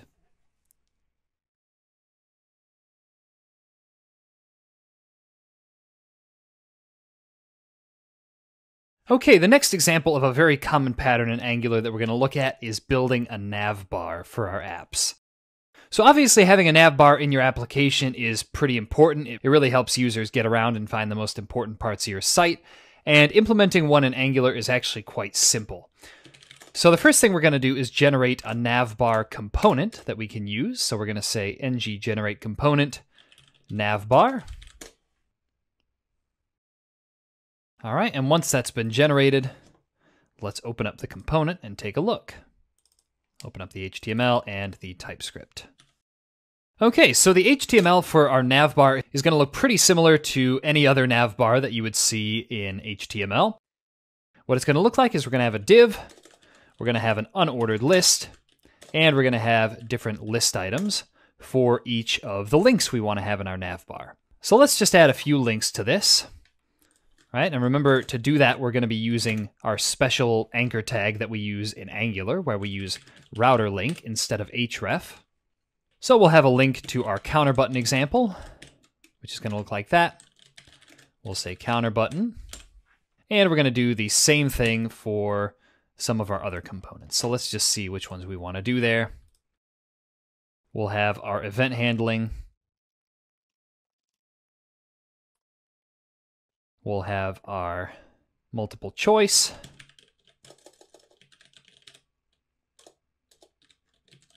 And that's all we need to do for now. You can add more if you want as practice, but for now, this is good enough to just see an example. All right, so we'll just change these. And there we go. Okay, so now that we have our navbar, really the only other thing we have to do is put it in our application in a place where we can just put it once and it won't be affected by the route. All right, so in other words, we could go into each of the individual components that we're displaying in different routes and add the navbar there, but then we'd have to obviously add the navbar in, 10 different places. And in bigger apps, we might have to add the navbar in a lot more different places. Now, as it happens, the ideal place for this is actually inside the app components HTML file, right? Where right now we just have this router outlet that's displaying the different pages in our app. So what we need to do to display our navbar is we just need to say app navbar right outside the router outlet. And what that'll do is it'll display our navbar on all of the different routes, right? Because the only thing that's going to change is the content which is displayed inside the router outlet.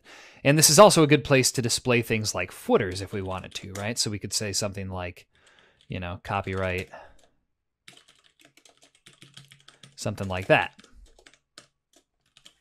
And in both those cases, we can see that our navbar and footer continue to show up regardless of what route we're on, right? Even if we're on the not found page route, the navbar and the footer will still show up. Okay, so that's a pretty nice pattern in Angular to use. Basically just by putting stuff outside of router outlets, it ensures that it'll show up no matter what throughout our application.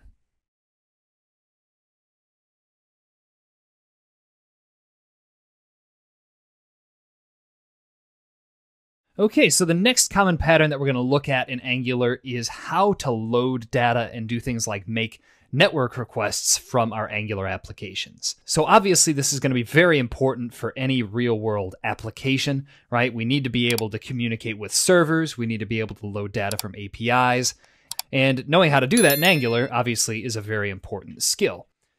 So I'm going to show you how to do this. The first thing we're going to do is we're going to generate a new component for the example we're going to create. And we're going to call this component user info display. It's basically just going to be a component that displays info for a user that we're going to load from a server, which I'll show you how to do shortly. Okay, so we have our user info display component. Let's open up the HTML and the TypeScript file for that. And basically what we're going to do, again, is we're going to have our user info display component load data from an API and display it inside its HTML here. We'll get there in just a second, but first let's actually add a route for our component. So open up app routing. Underneath here, we're going to say path. We'll say user info display as the path. And for the component, we're going to say user info display component.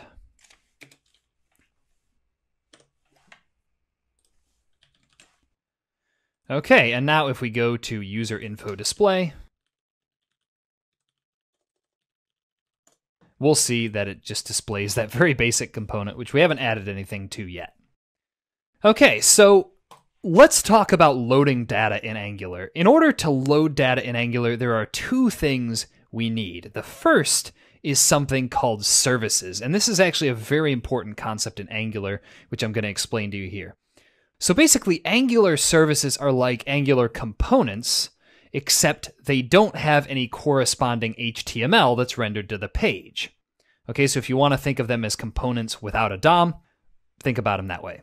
So that brings up the question then, if services aren't rendered to the page, what is it that we actually use them for? Well, the main thing that we're going to be using services for in this course is as a place to put the logic for communicating with our servers, right? Services are generally where we're going to put logic for doing things like loading data and making network requests. So in order to see what services look like, let's generate one for ourselves. And generating services is just like generating components, except instead of saying ng generate component, we say ng generate service along with the service name. So we're going to call this service user info. And again, resist the temptation to put service in the name, since Angular will automatically add that to whatever name we put here. So we're going to say ng generate service user info, and you're going to see that that will only generate two files. And furthermore, those two files that it generates will be directly inside the app directory. All right, so we have our user info service spec file, which is the tests, and we have our user info service file, which we'll take a look at in just a second here. Okay, so in other words, Angular by default doesn't put service files into their own folder like it does for components, since there's only two of them. So now that we've generated a service, let's take a look at what the file for that looks like.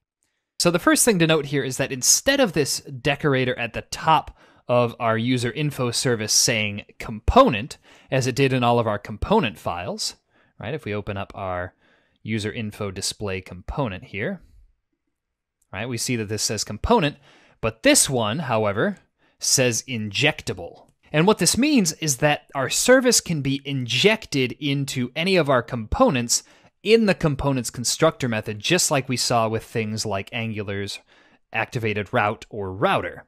Okay, so if we take a look at where we did that with our counter button page, for example, we see that we injected this router into our counter button page component via the constructor.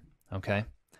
And as you'll see in just a minute, we'll be able to do the exact same thing with the services we create, which makes doing things like loading our data highly reusable. Cool, so we have our service now, which is going to load user info, and we have the component that's going to actually use the service and display the info that it loads. So let's create a method on our user info service that we can call in order to tell it to actually start loading data from the server. All right, so we're just going to call this load data. And for now, we'll just have it be void, but we will be changing this type in just a minute here. So before we go any further, I want to show you the API that we're going to be loading data from. The API is called randomuser.me, and you can get to that by just typing that in a browser.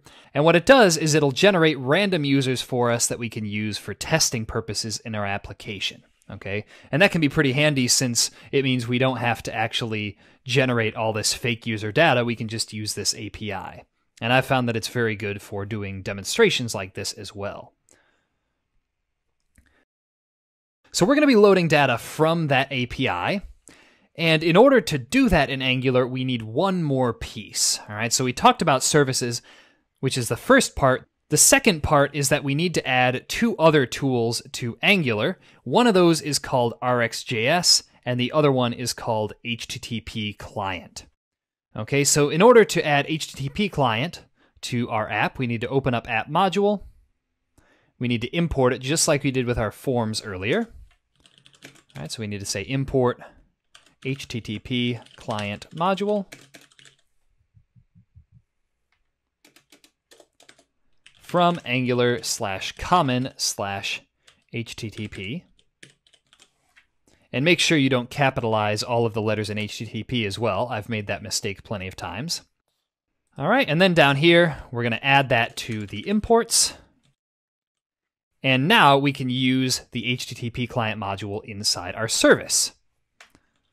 And the way we do that is by saying private HTTP. Right, so we can inject things into our services just like we can do with our components.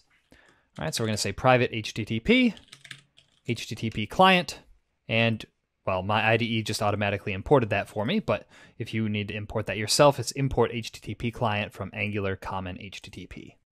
All right, so the way that we load data using this HTTP thing that we just set up, and this is where the other thing that I mentioned, RxJS, will come in, is we simply say this.http.get, and then we pass in the URL that we want to load our data from. And in our case, since we're loading it from a third-party API, we're going to say https://randomuser.me/API. All right, and this will send us back data for a randomly generated user. Now, your first inclination might be to just say return for this here, but actually, Angular doesn't work like that, right? Things like loading data and other long-running tasks in Angular applications are not done synchronously. So what this means is that we need to actually subscribe to this event, and Angular will tell whoever the subscriber is when this event completes. So just to show you what I mean, the way we do this, and again, this is where RxJS comes in, is that this http.get thing here returns something called an observable. All right, and basically what an observable is it's just something that we can call .subscribe on, like that, and whatever function we pass to it, it will call when this event completes with whatever data it completed with. Okay, so if we wanted to say subscribe, and for now we'll just print out the data. We're just going to say console.log data so that we can see what exactly it is that we're getting back from our API. And before that will actually work, of course, we have to add this user info service to our user info display component. And the way we're going to do that is by importing our user info service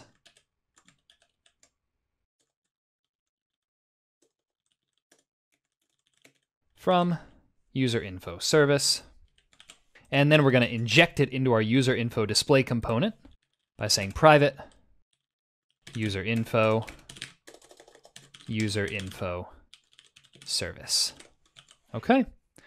And now that we've done that, what we're going to do is inside our ng-on-init method, which is going to be called when our component is created, we're going to say this.userinfo.loadData, and we're just going to leave it at that and see what happens. So let's open up our console here so that we can see the output. And we're going to refresh our page. And what we'll see is this thing printed to the console that has info. It's got results right here.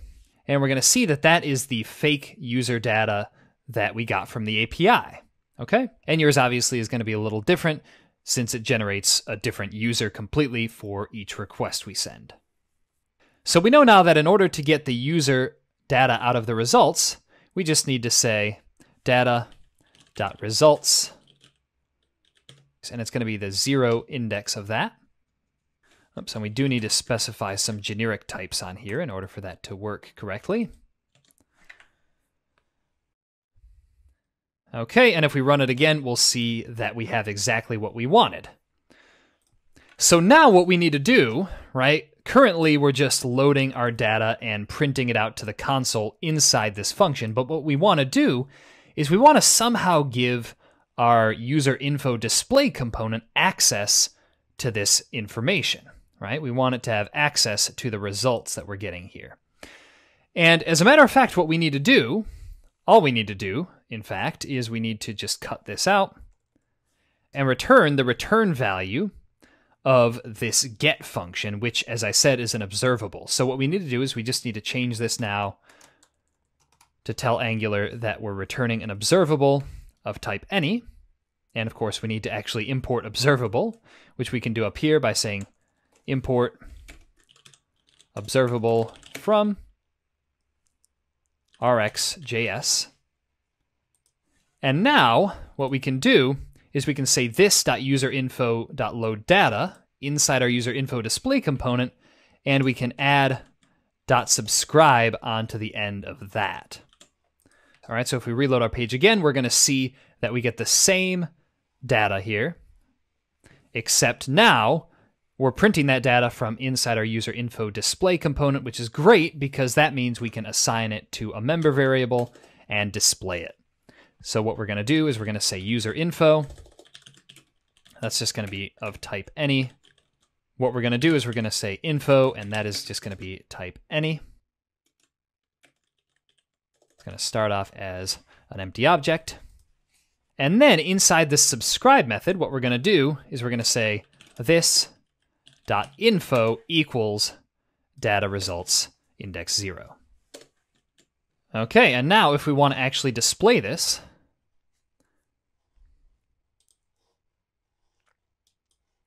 we're going to go inside here, and we're just going to display a few of the properties that were in there.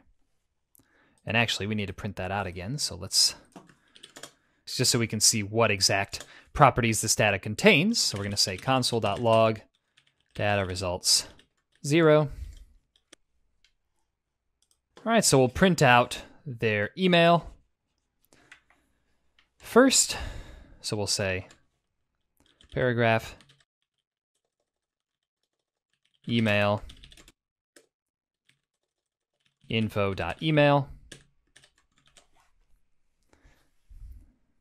We'll print out their name as well, which has first and last name here. So we'll say name.first, name.last. All right, so we'll say name info.name.first, info.name.last. And we're going to see also that it'll print out this error, right? Because it's trying to access name.first when info.name doesn't yet exist. And the way that we can remedy that is by having another member variable called isLoading, which is going to be a Boolean, and that's going to start off as true until we've loaded our data, when we're going to set it to false. So here we'll say this.isLoading equals false. Okay, and then we'll use that member variable to simply hide this until everything is loaded. So we'll say ng if not isLoading, and that will handle it for us, right? So we can see that the email and name are being displayed. Feel free to go through here and display whatever other data you want, but that's the basic strategy behind loading data in Angular.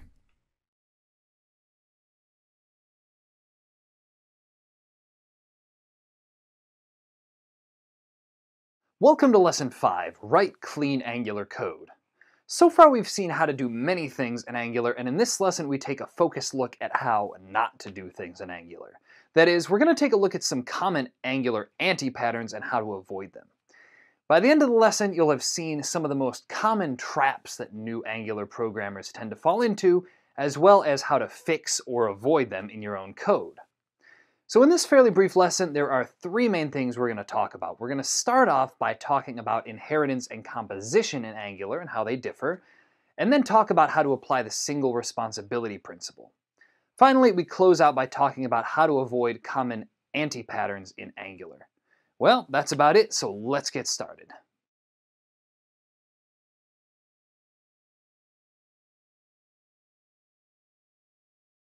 Okay, so the first best practice we're going to talk about is using composition instead of inheritance.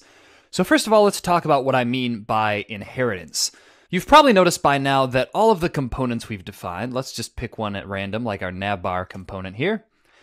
You've probably noticed that all of the components are expressed as classes. And the next logical step for many people, many of you who are familiar with object-oriented programming, would be to actually use these classes and create these inheritance hierarchies, right? Create subclasses of these components, things like that. And the thing is that in Angular, that's usually not a good idea. We usually prefer to use something called composition instead. So in order to show you the difference between inheritance and composition, I'm just going to go through a very simple example here with you.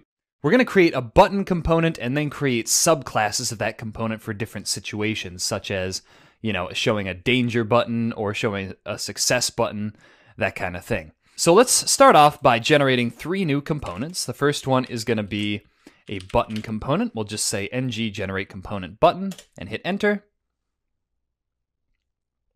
The next component we're going to generate is going to be a danger button component. So we'll say ng generate component and we'll call it danger button. And the third one is going to be a success button. So we'll say ng generate component success button. Okay, so let's start by opening up our regular button component. This is going to be a very simple example here, so don't dwell too much on the fact that we normally wouldn't create just a simple button component like this. So first of all, we're going to give our button 2 inputs. So let's import our input from Angular core. And the first input that we're going to give our component will be the color for the button. Okay, so in other words, we'll be able to pass in a hex string and that will be applied directly to the button. Okay, so we're going to say at input, and we'll actually call this background color just so we don't get confused with the text color CSS attribute. And we're just going to set the default value for that of blank. And the second input will be the text that we want to display in the button. I'll show you a better way of doing this later on in the course, but for now, we're just going to pass this in as an input. Okay, so now that we have those 2 inputs, let's head over to our button HTML file. And it's going to look something like this. We're going to say button. Inside the button, we're going to just display the text input like that. And we're going to have a style tag where we'll display the background color input that we had for the button. Just like that. Okay. Okay, so now that we have our button, let's see how we would actually display it. So let's open up our app component HTML file, just because that's the easiest place to put it. And right here under the navbar, we'll say app button, right? That's our button component that we just created. And then we're going to say text equals, and then we'll say something like success, right? And then for the color, we'll display just a bright green, which will look something like that. We'll just say 00FF00. Terrible color, but it'll work for our purposes here. All right, so now that we have our button, let's say ng serve. And let's open up our app in a browser.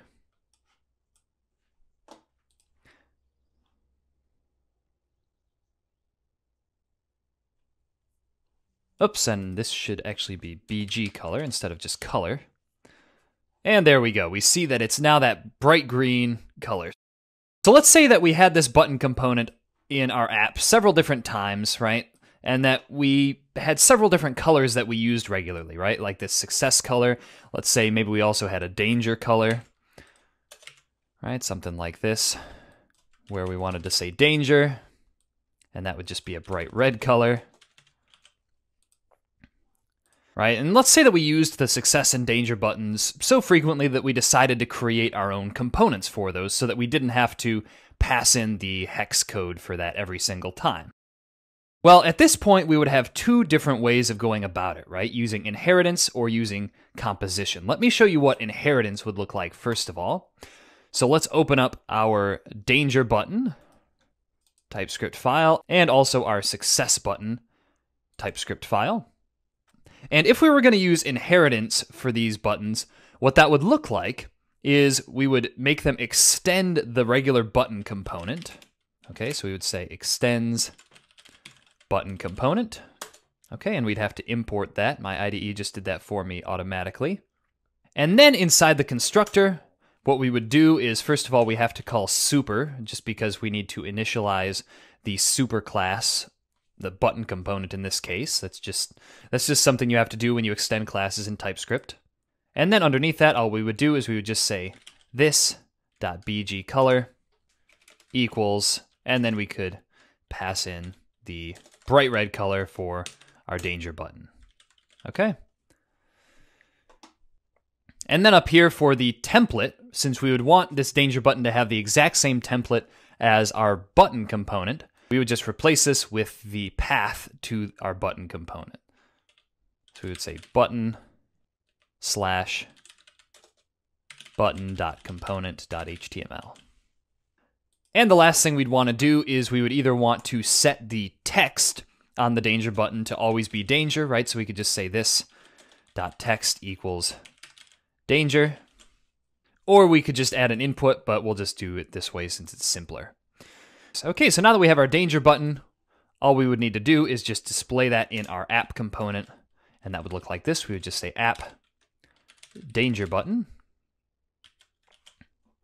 Okay, and we would see if we go back that our danger button is right there, and that if we wanted to use it now in several different places in our app, I'll just show it in several different places just for demonstration, but all we would have to do is add the danger button. And the nice thing there is that instead of having to go through and replace the hex color on each and every danger button if we wanted to change the danger color of our application, right, all we would need to do is go into our danger button class and just change this one thing here. All right, and we could always do the same thing for the success button as well, right? If we just made this extend the button component. Okay, and call our super class, and we would say this.bgcolor equals, then we would do that bright green color, and we would do the text to say something like success, right? And then we could display the success button inside our app as well. So let's delete these extra danger buttons here and display app success button like that. Oh, and one other thing is we need to set it to the template of the button component. So we need to say button/button.component.html. All right, and now we see that the success button shows up there. And again, if we were using this success button all over our application and we wanted to change the color, which that's a pretty nasty color, so we probably would, so we would just have to adjust that in this one place, okay? So what we've done here using inheritance with our components works, but I'm going to show you a better way to do this, right? Creating inheritance hierarchies using components can tend to be fairly cumbersome in Angular compared to this alternative that I'm going to show you, and that is using something called composition. Okay, so composition sort of takes inheritance and flips it on its head. So instead of our components like our success button component and our danger button component extending our button component, what they're going to do instead is they're actually going to directly use the button component and configure it in a certain way. I'll show you what I mean by that. It's sort of subtle difference, but you'll see how it helps us and how it's much easier than what we just did here with the inheritance. All right, so first of all, let's just undo all the code that we put in our danger button and our success button components. All right, I'm just going to hold down Control-Z till we get back to the beginning. And to use composition for these components now instead of inheritance, all we have to do, it's actually incredibly simple compared to what we just did with, creating a subclass, calling super, blah, blah, blah.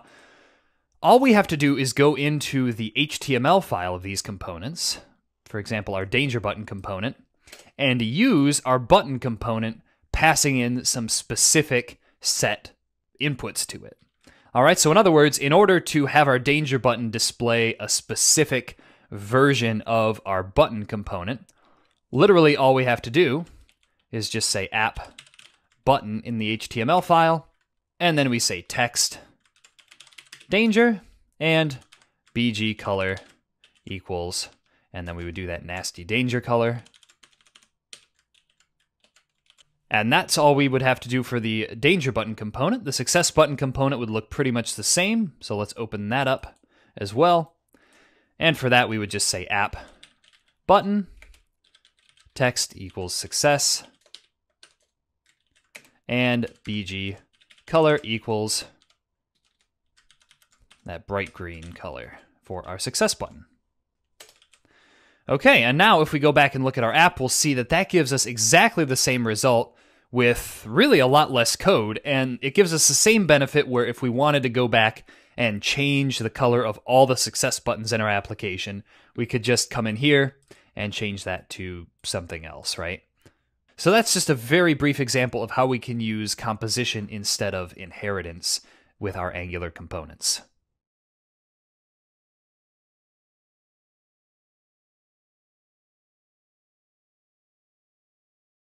Okay, the next best practice we're going to talk about in Angular is to do our best to always apply what's called the single responsibility principle. Okay, now there are actually several different definitions of the single responsibility principle depending on who you talk to, but my definition is this, that components and services or whatever piece we're talking about of an Angular application should do one and only one thing. In other words, we should do our best to make sure that the responsibility is pretty evenly distributed across our application, and that all our components are only doing things that they're really supposed to be doing. Now, as it happens, because most of the examples we've been doing so far have been fairly simple, we've done a pretty good job of following this, right? If we open up, let's say, our counter button component, it's really only doing one thing. And likewise, if we open up our counter button page, really all this page is doing is just facilitating the communication between the counter button and the congratulations message, okay? And when I say that components and other pieces should do one and only one thing, I don't mean that they should only have like one line of code or one logical statement in them.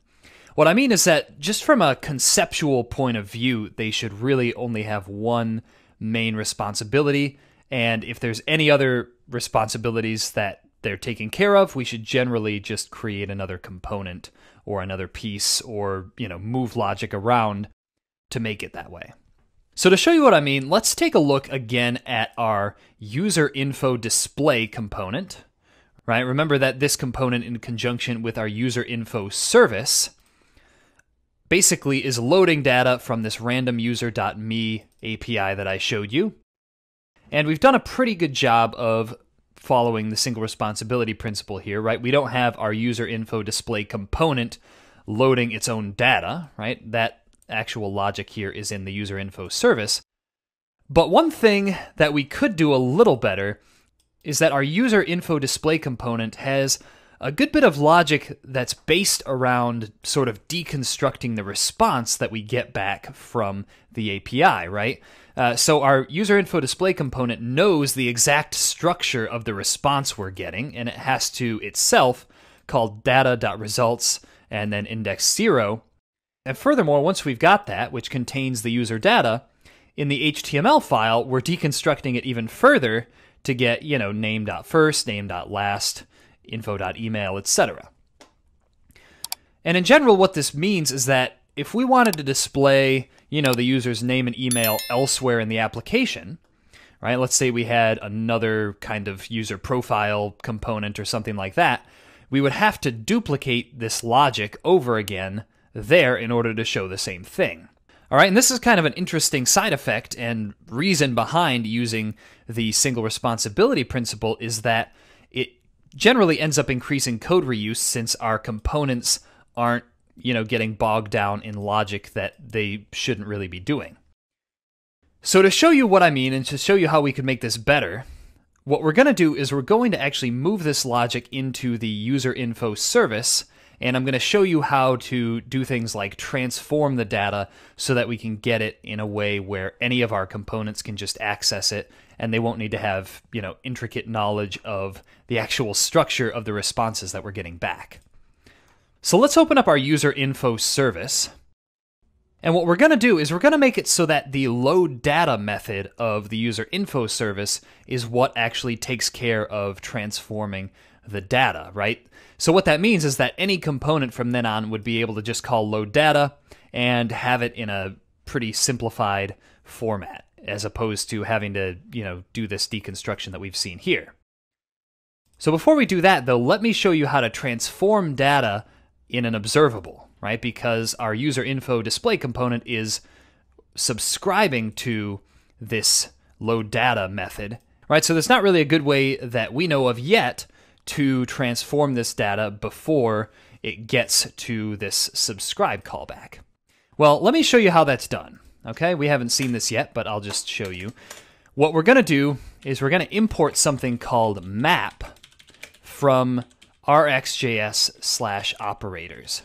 Okay, now what map does is it allows us to transform data flowing through an observable, right? So with this observable here, for example, the data is flowing through, and right now it's just flowing directly into this subscribe thing, and we're getting the raw data that we got back from the API right here. But what we can actually do is we can put together this sort of transformational pipeline for ourselves, and what that'll look like is this. We actually say this.http.get, and then after these parentheses here, we say .pipe. And for the argument that we pass to pipe, we're going to pass this map thing that we imported. And what we do here inside map is we pass a callback that specifies how to transform the data that's flowing through that pipeline. All right, so basically what we're going to do is we're going to take the logic that we had in here. So we're going to say data.results, blah, blah, blah. All right, so we'll say data. And what we can do now is we can say return data.results 0. And then back in our user info display component, we can just say user info. And then we can just directly say this.info equals user info. So what we've done here is we've removed that logic. Our user info display component no longer has the responsibility of knowing how the response data that we're getting back from the API is structured. Okay? And we can actually take this a step further. Remember that I pointed out that we still have a pretty intricate knowledge in our component of how that user data is structured. But we can actually take this a step further. And in our user info service here, we can restructure our data into a format that suits our component better.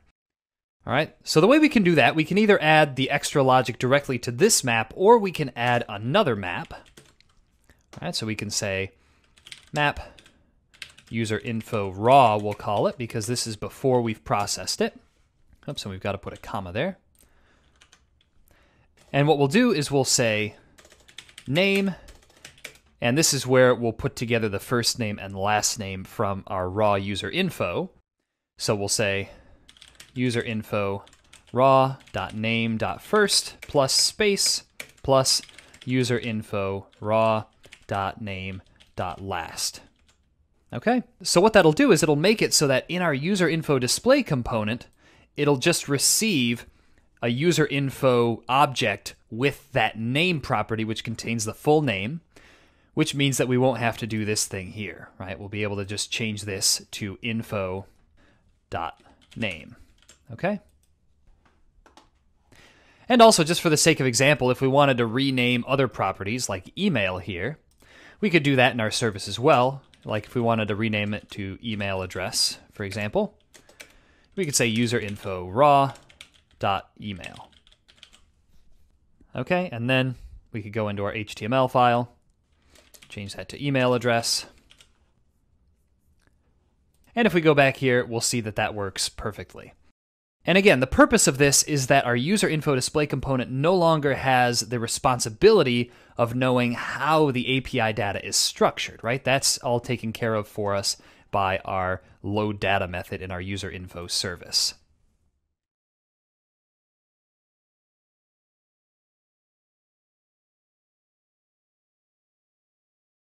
Okay, so the last best practice we're going to talk about with Angular actually involves avoiding doing something.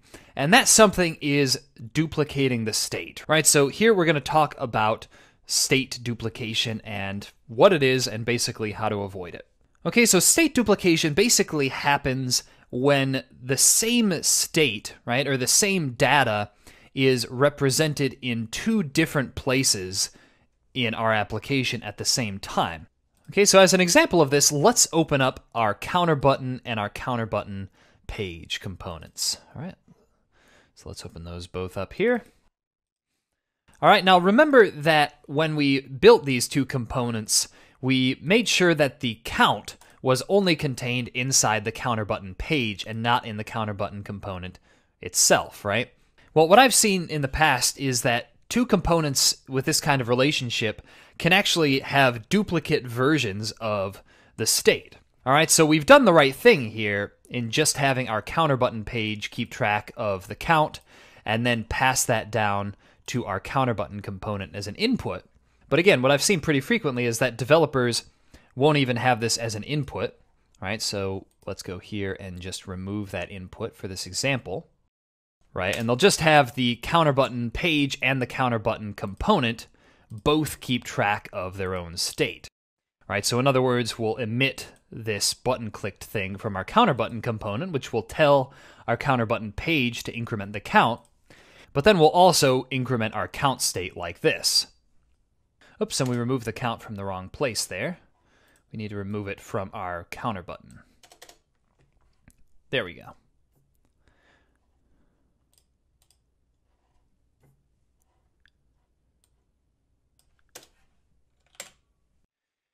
All right, and let's go to our counter button page. Okay, and the problem with this pattern, or this anti-pattern, I guess I should call it, is that it works most of the time, right?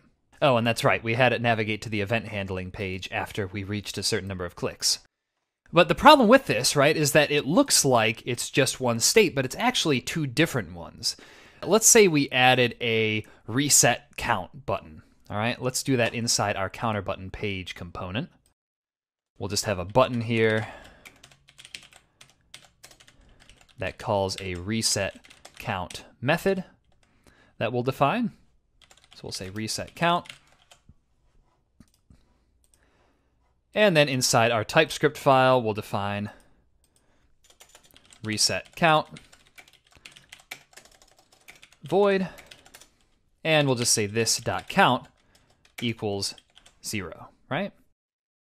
Okay, and now the problem here is that if we click the button and click reset count, well, now we've actually reset the count in the counter button page to 0, right? But the count now in the counter button component, which is displaying this message, is different, right? It's still 3. So what that means is that our counter button page as a whole will no longer obey that threshold thing that we put in place where it, shows the congratulations message or navigates to a different page or whatever, like it used to, because now the two states are out of sync, right? And in this situation, it's pretty obvious what happened because it's still a simple application. But this kind of thing can happen in a much more insidious way once our applications get more complex, right? Especially when we're doing things like loading data, doing animations, that kind of stuff, is when having duplicate states can really be harmful. So anyway, that's something to avoid.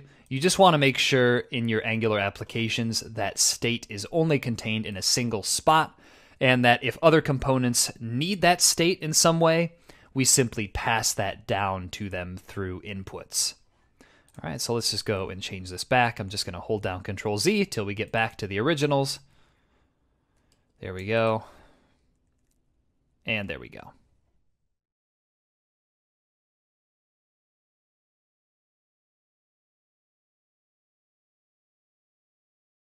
Welcome to Lesson 6, Learn Advanced Angular Topics.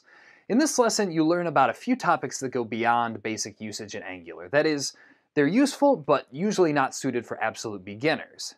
By the end of the lesson, however, you'll have a good knowledge of how each of these concepts works, as well as how it fits in with the rest of the concepts we've learned in the course. We start off by learning about something called view encapsulation in Angular. This is followed by a discussion of how to save time by adding pre-made styling libraries such as Material UI, as well as we're going to look at how to use Angular's ng content directive. Well, that's our plan, so let's get started.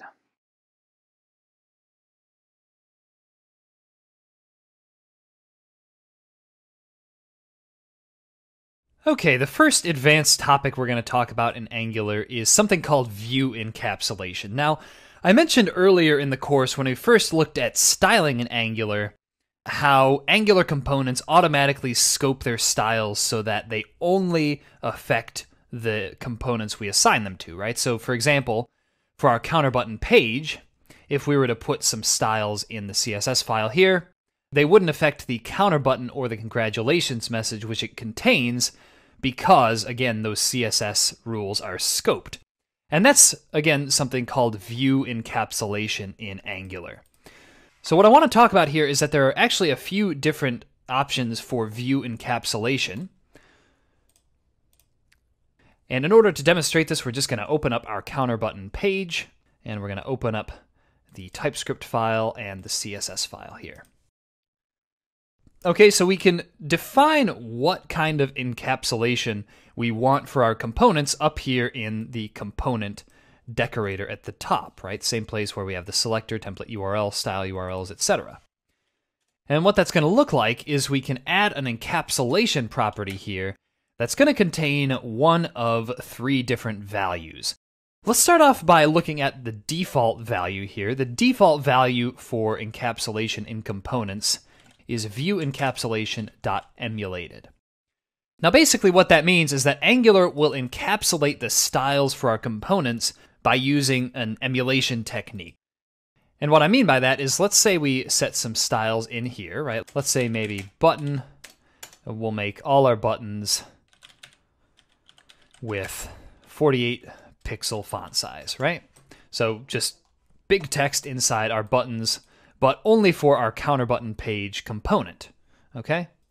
So if we take a look now, and let's just bring up our HTML here to see what this is going to look like, we see that our counter button page has its own button element here, right? But it's also got the button inside the counter button components HTML, right? And we see that the style we just defined with the large text only applies to the one inside the counter button page component and not to the button inside just the regular counter button component, right? So that's emulated view encapsulation, and the reason it's emulated is because the way Angular makes this happen, if we look at the styling for our components here, let's just select this one, we see that Angular adds this little ng content blah blah blah blah blah thing to our elements, and that's how it knows which styles to apply to which elements on the page, right? If we look over here at these styles now, we'll see that this font size 48 pixels is only applied to buttons with this same ng content tag thing, right? So in other words, the button that we have up here, well, that's got a different value for that, so the styling that we applied inside our counter button page component won't actually affect this one. So that's the emulated option for encapsulation in Angular. Another option for that is something called shadow DOM encapsulation. And Shadow DOM, the problem with this is that it's not currently supported by most browsers, right? So the idea here is that Shadow DOM allows us to encapsulate our styles without the sort of emulation that we just saw, right? Without needing to add extra properties to our elements and create our styles that way. All right, so generally we won't use Shadow DOM. It doesn't work, again, for most browsers. So the only other option then is none, right? If we set view encapsulation to none, what that's going to do is the styles that we define in this component will not be encapsulated. In other words, they'll basically become global styles, which usually is not what we want, right? If we go back and take a look now, we'll see that not only is the button inside our counter button component, which is a child of our counter button page, not only does that have large text now, but all the other buttons in our app have that large text as well. Okay, so we generally don't want to do that. But anyway, I wanted to show you how view encapsulation works and some of the different options that are available to us for that. Generally, as we've done so far in our app, we'll just leave view encapsulation unset, which will leave it at its default value of emulated. And let's go back and just take this large font size for our button out of our CSS.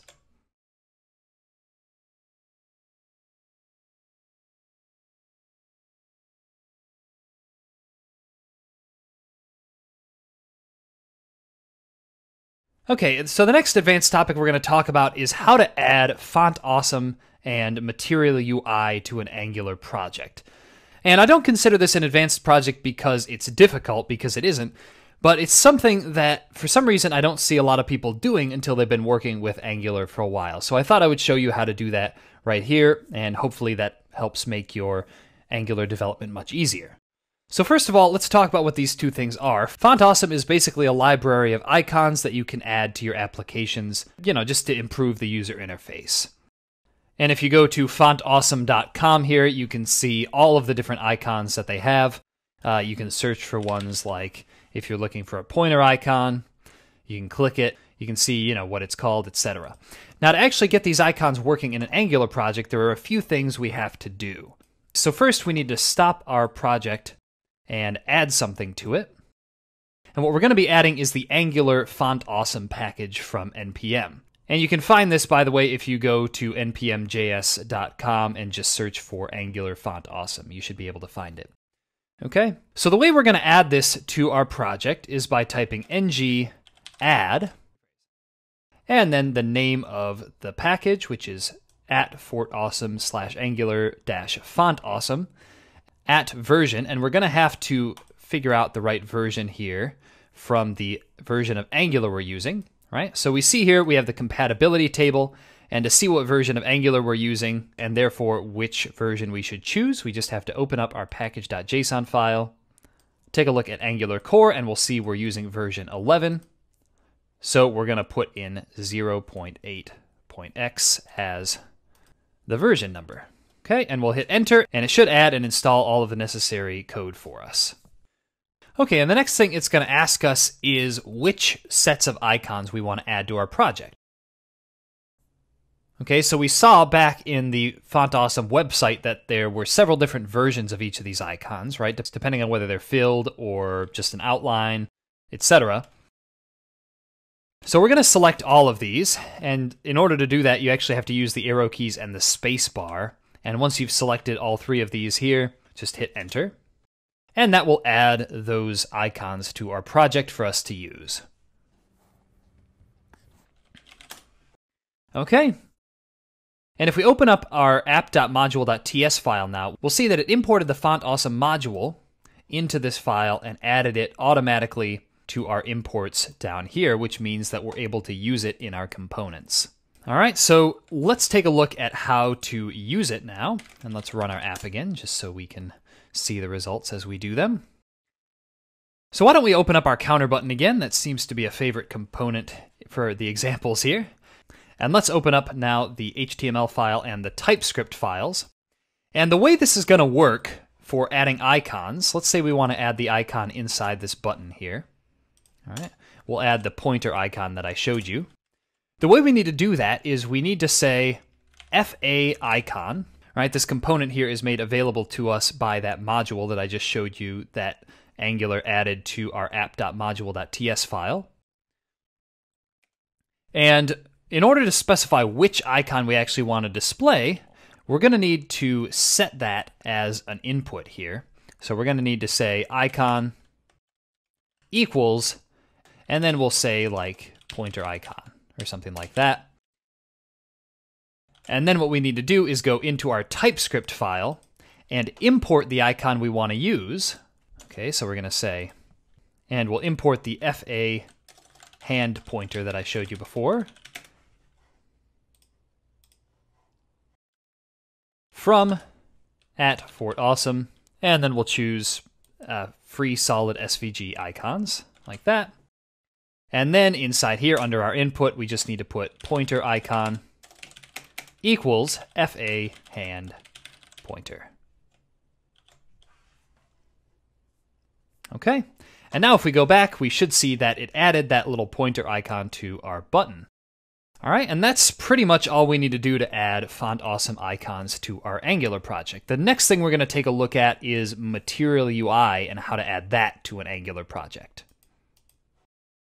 So first of all, for those of you who don't know what Material UI is basically a user interface framework that makes it a lot easier to make good-looking website. It's what Google uses for basically all of its different products, and it makes it very easy to create nice, clean, usable interfaces very quickly.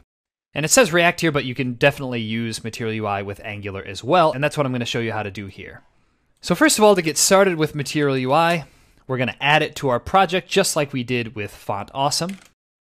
So we're going to say ng add, and we just need to say at Angular/material, and hit enter. And then it's going to ask us to choose a pre-built theme for our application. So we can choose any of these color schemes that they've chosen for us. Let's choose, I don't know, deep purple and amber sounds good. And then it's going to ask us if we want to set up global Angular material typography styles. We'll say yes. That'll basically create some nice styles that will be applied to all of our components. As far as browser animations, we'll say yes as well. And once we've answered all those questions, it will basically go through and update some of the files in our project and install the Angular material package.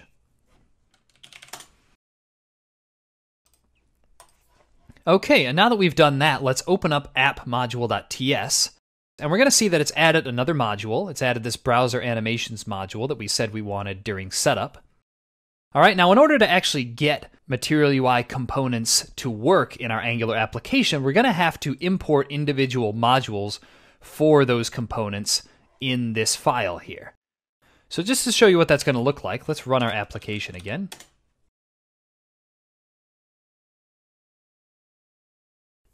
And if we go back here and take a look at our application, we'll see that the fonts have changed slightly. That's from Material UI as well that did that. And let's say that we want to change the buttons we're using to Material UI's buttons, which generally look a lot better than the ones we have here. So the way we're going to do that is inside our app module here, we're going to import the module for the button we want to use. So we'll say import, and we're going to import the matte raised button module from at Angular/material/button. Okay? Oops, and that should actually just be matte button module. And then we're going to add matte button module to our imports here. And that will allow us to use all of Material UI's buttons that they provide. Okay, so what that's going to look like, if we go back to our counter button component here in the HTML, is instead of just having a button here, we're going to say mat raised button, and change the closing tag to that as well.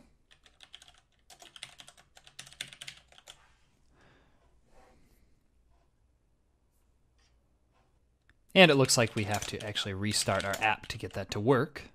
And then in order to use that button component here, all we have to do is add this little thing to our button that says matte raised button. And raised button is just one of the variations. There's also just, matte dash button, matte flat button, matte stroked button, matte icon button, etc. But we're just going to do matte raised button. And if we go back and take a look, we see that that's now a nice Material UI button instead of the default HTML button like we had it. Okay. And another thing is that if we want to change the color of the button, we can do that by selecting from one of several different options.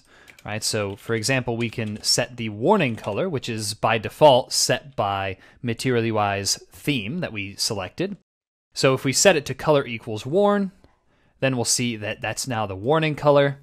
If we want to set it to the primary color, we'll see that it shows that color. If we want to set it to an accent color, we'll see that it displays a different color, right? There's a lot of different colors that we can select from, all controlled by our theme. And that's kind of the nice part, is that we don't really have to think about those aspects of the design now. All right, so let's go through and just swap out the rest of our buttons. So we'll leave our counter button as an accent colored button. Go into our counter button page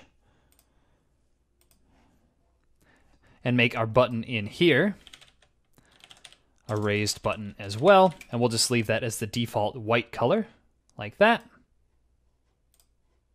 And we'll make our success and danger buttons those kind of buttons as well. So let's go into here, into our button component, change this to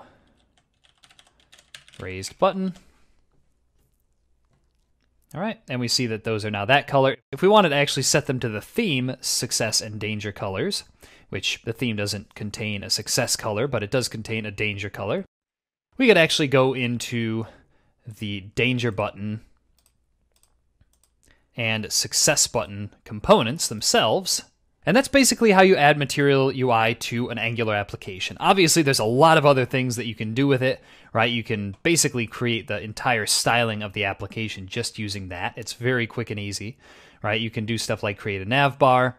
So feel free to explore around with Material UI and see what you can come up with.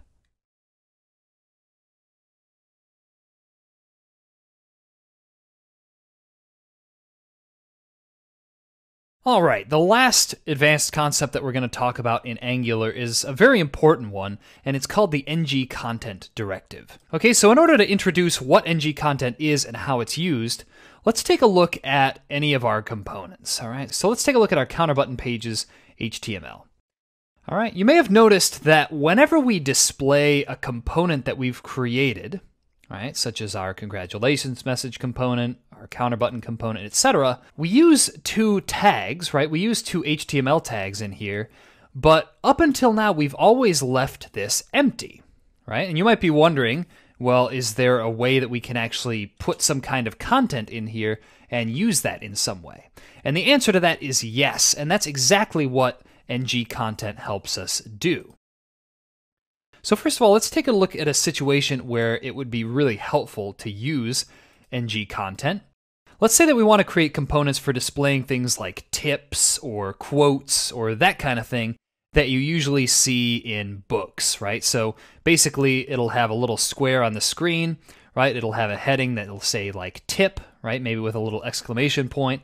And then inside that, it'll have the actual content of the tip. Now, if that doesn't make sense yet, don't worry, you'll see exactly what it'll look like in just a minute. So let's start off by creating a new component. We'll call it tip section. All right, we'll say something like that. And let's open up our components HTML and TypeScript here and take a look at it. Now, one way of implementing our component, which will look something like this, it'll have a div, it'll have some kind of heading at the top that says tip, right? Maybe it'll even have a font awesome icon. We'll say FA icon, and we'll use like an exclamation point icon or something like that. So we'll say icon equals exclamation point icon.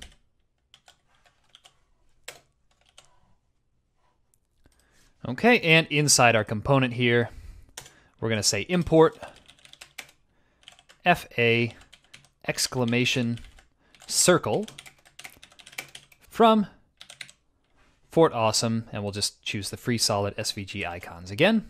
And then in here, we're going to say exclamation point icon equals FA exclamation circle. All right, so that should display that right here. We'll probably even want to have that inside the heading here, so we'll do that. All right, and then underneath that, we're going to have the content. Now, without ng-content, the way that we would normally display the content would probably be something like this. We would just have our content as an input, and we would allow the user to pass in whatever text they wanted to display inside that tip. All right, so let's add an input here. We'll say input, then we'll say input content, just like that. And now if we want to display that, so let's say on our counter button page, we might want to display it. Right here above our counter button, we'll say app. And for the content, we'll have to say something like click the button more than 5 times, something like that. And that's it. All right, so we need to start our app again. And now if we go back and take a look here, we're going to see that it's displaying this tip section here. And why don't we add just a border to that to make it look a little better. So let's open up our tip section CSS. We'll just say div, and we'll say border.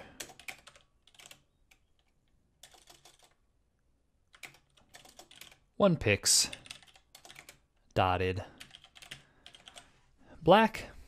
All right, so it'll just look like that, right? It's not the best looking thing in the world. If you want to spend a little more time working on the styling, go ahead.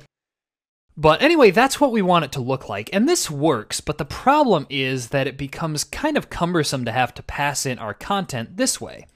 Especially because we might want to display several paragraphs, right? As well as other things like images, icons, buttons, things like that inside this tip component. So without ng content, which is where I'm going with all of this, without ng content, we would have to actually have a different version of this component for each different layout that we wanted, right? If we wanted one with an image, one with a button, etc. But with ng content, what we're able to do, right? We're going to remove this content here. Just going to cut that, remove the content input. And what we're able to do is we're actually able to put things inside of our components like that.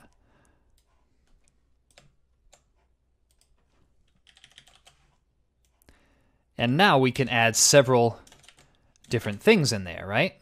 So we can say click the button more than 5 times. And then it will navigate you.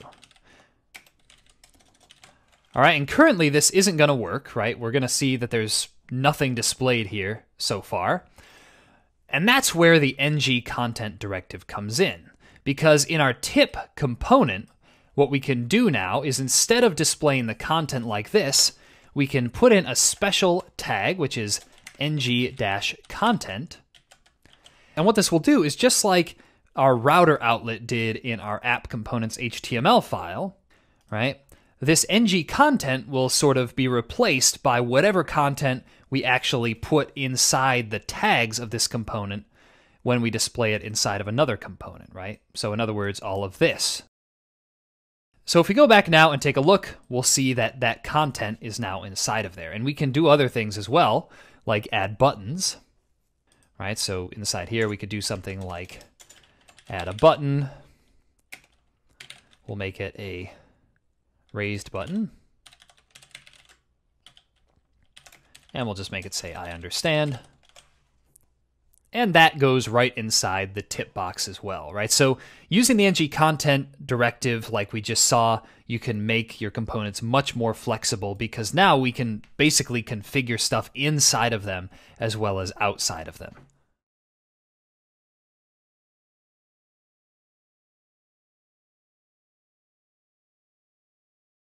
Welcome to Lesson 8, Host Angular Applications. In this lesson, we see how to take the web applications that we've built using Angular and host them so that they can be accessed by people anywhere in the world. By the end of the lesson, you'll have your own Angular web application hosted on several different platforms. So the main focus of the next few videos will be to show you 2 of my favorite options for quickly and easily hosting the Angular applications you create. And these are going to be Netlify and Firebase hosting. Now, this is often an overlooked topic in programming, but making sure that others can access and benefit from your work is an incredibly important part of learning any new library. So let's get started.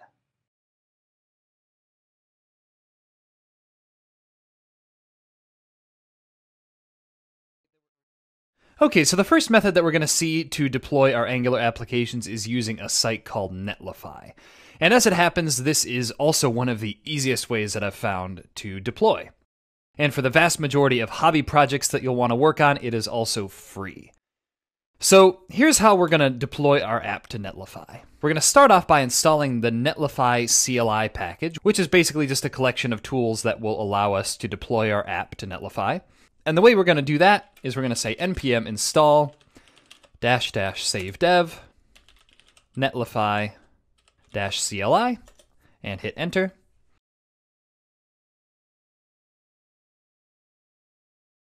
And once we've installed the Netlify CLI package, the next thing we're going to do is actually build our app. So when we're deploying Angular apps, this is going to need to be a key step in our deployment process, is actually building. And basically what happens during the build, which by the way you can do by running the command ng build, and we'll just let that run. But what this build process does is it takes all of our TypeScript files and all of our code that we've written here, and it bundles it up and builds it into code that can be run by a browser. And we're going to see that once that command completes, we now have this dist directory in our project, which contains all of the sort of built code for our project, right? So if you take a look at something like main.js, this is the code that the user's browser is actually going to run, is in here, along with, runtime.js, vendor.js, all that other stuff. So now that we have our project built, the way that we're going to deploy it is by running the command npx netlify deploy, and this is going to deploy our project to Netlify. So it'll ask us a few questions here, right? The first thing we're going to select is create and configure a new site. And you might need to set this up if this is your first time using Netlify. I'm already logged in through the CLI, so it may ask you to log in using GitHub or something like that. I'm just going to choose this here since that's linked to my GitHub account. After this, it's going to ask us for a site name. We're just going to leave that blank and enter it the way it is. Okay, and then it's going to ask us for the directory that we want to publish. And for this, we're going to put in dist/myangular_app, since up here, that is the folder that we want to actually publish to Netlify. All right, so we're going to hit enter here. And then it's going to upload all of the files to Netlify, and we should be good to go. So you're going to see this URL here, which we can copy and paste into a browser. And we should see our app show up in the browser. And the important part to note about this is that this is now public, right? You can send this link to one of your family members, to a friend, something like that, and they'll actually be able to access it, which is pretty cool, right? Although you might want to make this app look a little better before you do so. So that's how you host with Netlify, right? It's pretty easy, takes about 2 minutes to do. This is one of my favorite ways of hosting Angular apps.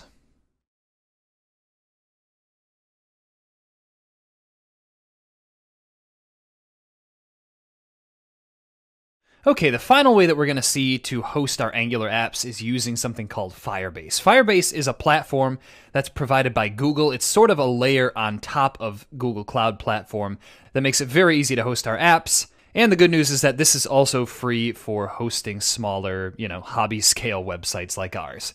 So before you get started here, you're going to need to create a Firebase account. I've already got one here and I'm already logged in, so I won't go through that. It's pretty straightforward to do.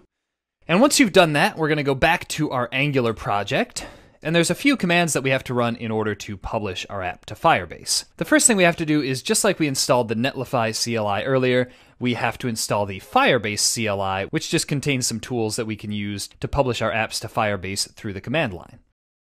So the first command we're going to run, which will install those CLI tools for us, is curl-s L, and then https://firebase.tools, and then pipe bash. And we're going to hit enter, and we may need to enter our password here. And that will install the Firebase CLI tools for us. Okay, so in my case, I already have the Firebase tools installed, which is why I see that, but you'll probably see some other output. So once we've installed the Firebase CLI, the next thing we're going to do is log into Firebase through the console. And the way we do that is by typing Firebase login.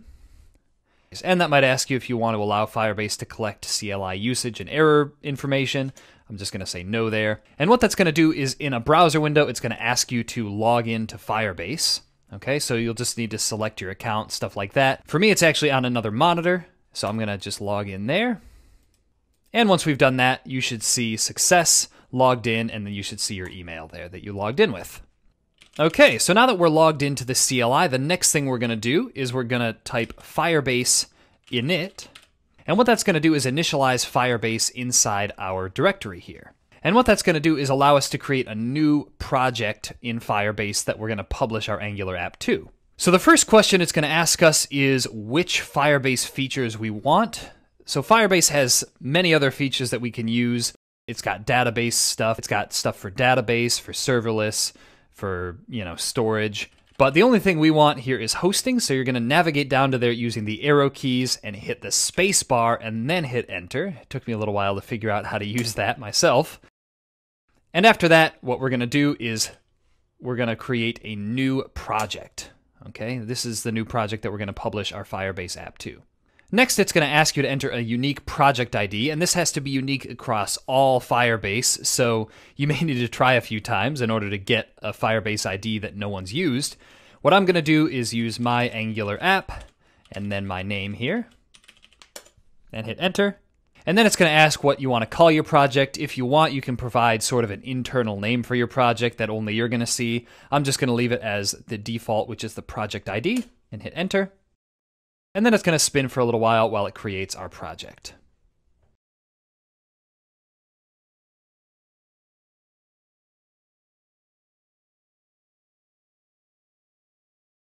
Okay, the next thing it's going to ask us, Netlify asked us pretty much the same thing. It's going to ask us what we want to use as our public directory, right? That is, this is going to be the directory that has all of our files in it.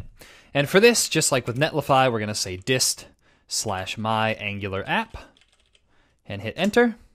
Next thing, it's going to ask us if we want to configure it as a single page app. And for that, we're going to say yes as well.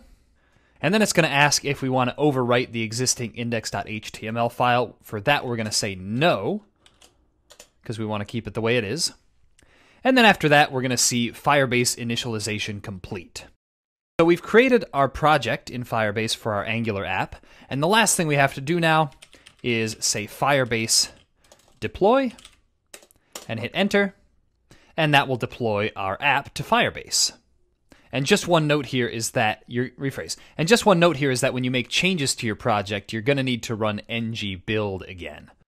Right? That's the command that we saw earlier when we were looking at Netlify that actually built our app and created this dist directory.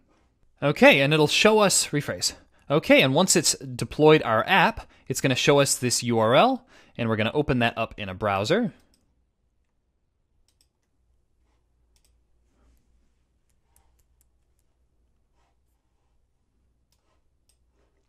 And just like with Netlify, we should see that we're able to see our app, right? So we're able to go to the counter button page, the event handling page, the multiple choice page, etc., and see our app there. And again, you can copy and paste these URLs, send them to whoever you want, and they'll be able to access it too, since this is now part of the World Wide Web.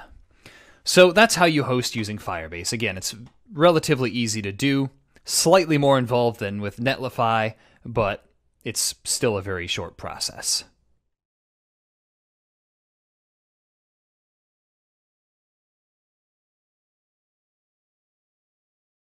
Well, we've really covered a lot of ground in this course. Hopefully now that it's coming to an end, you've gone from knowing relatively little about Angular to being fairly proficient at some of the more advanced parts of it. So just to briefly recap all the topics we've covered here, the first lesson in this course, we provided an overview of Angular as a library within the wider context of front-end development. We covered topics such as what Angular is and what it's good at, and we also created and ran our first program while learning many of the basics of its syntax.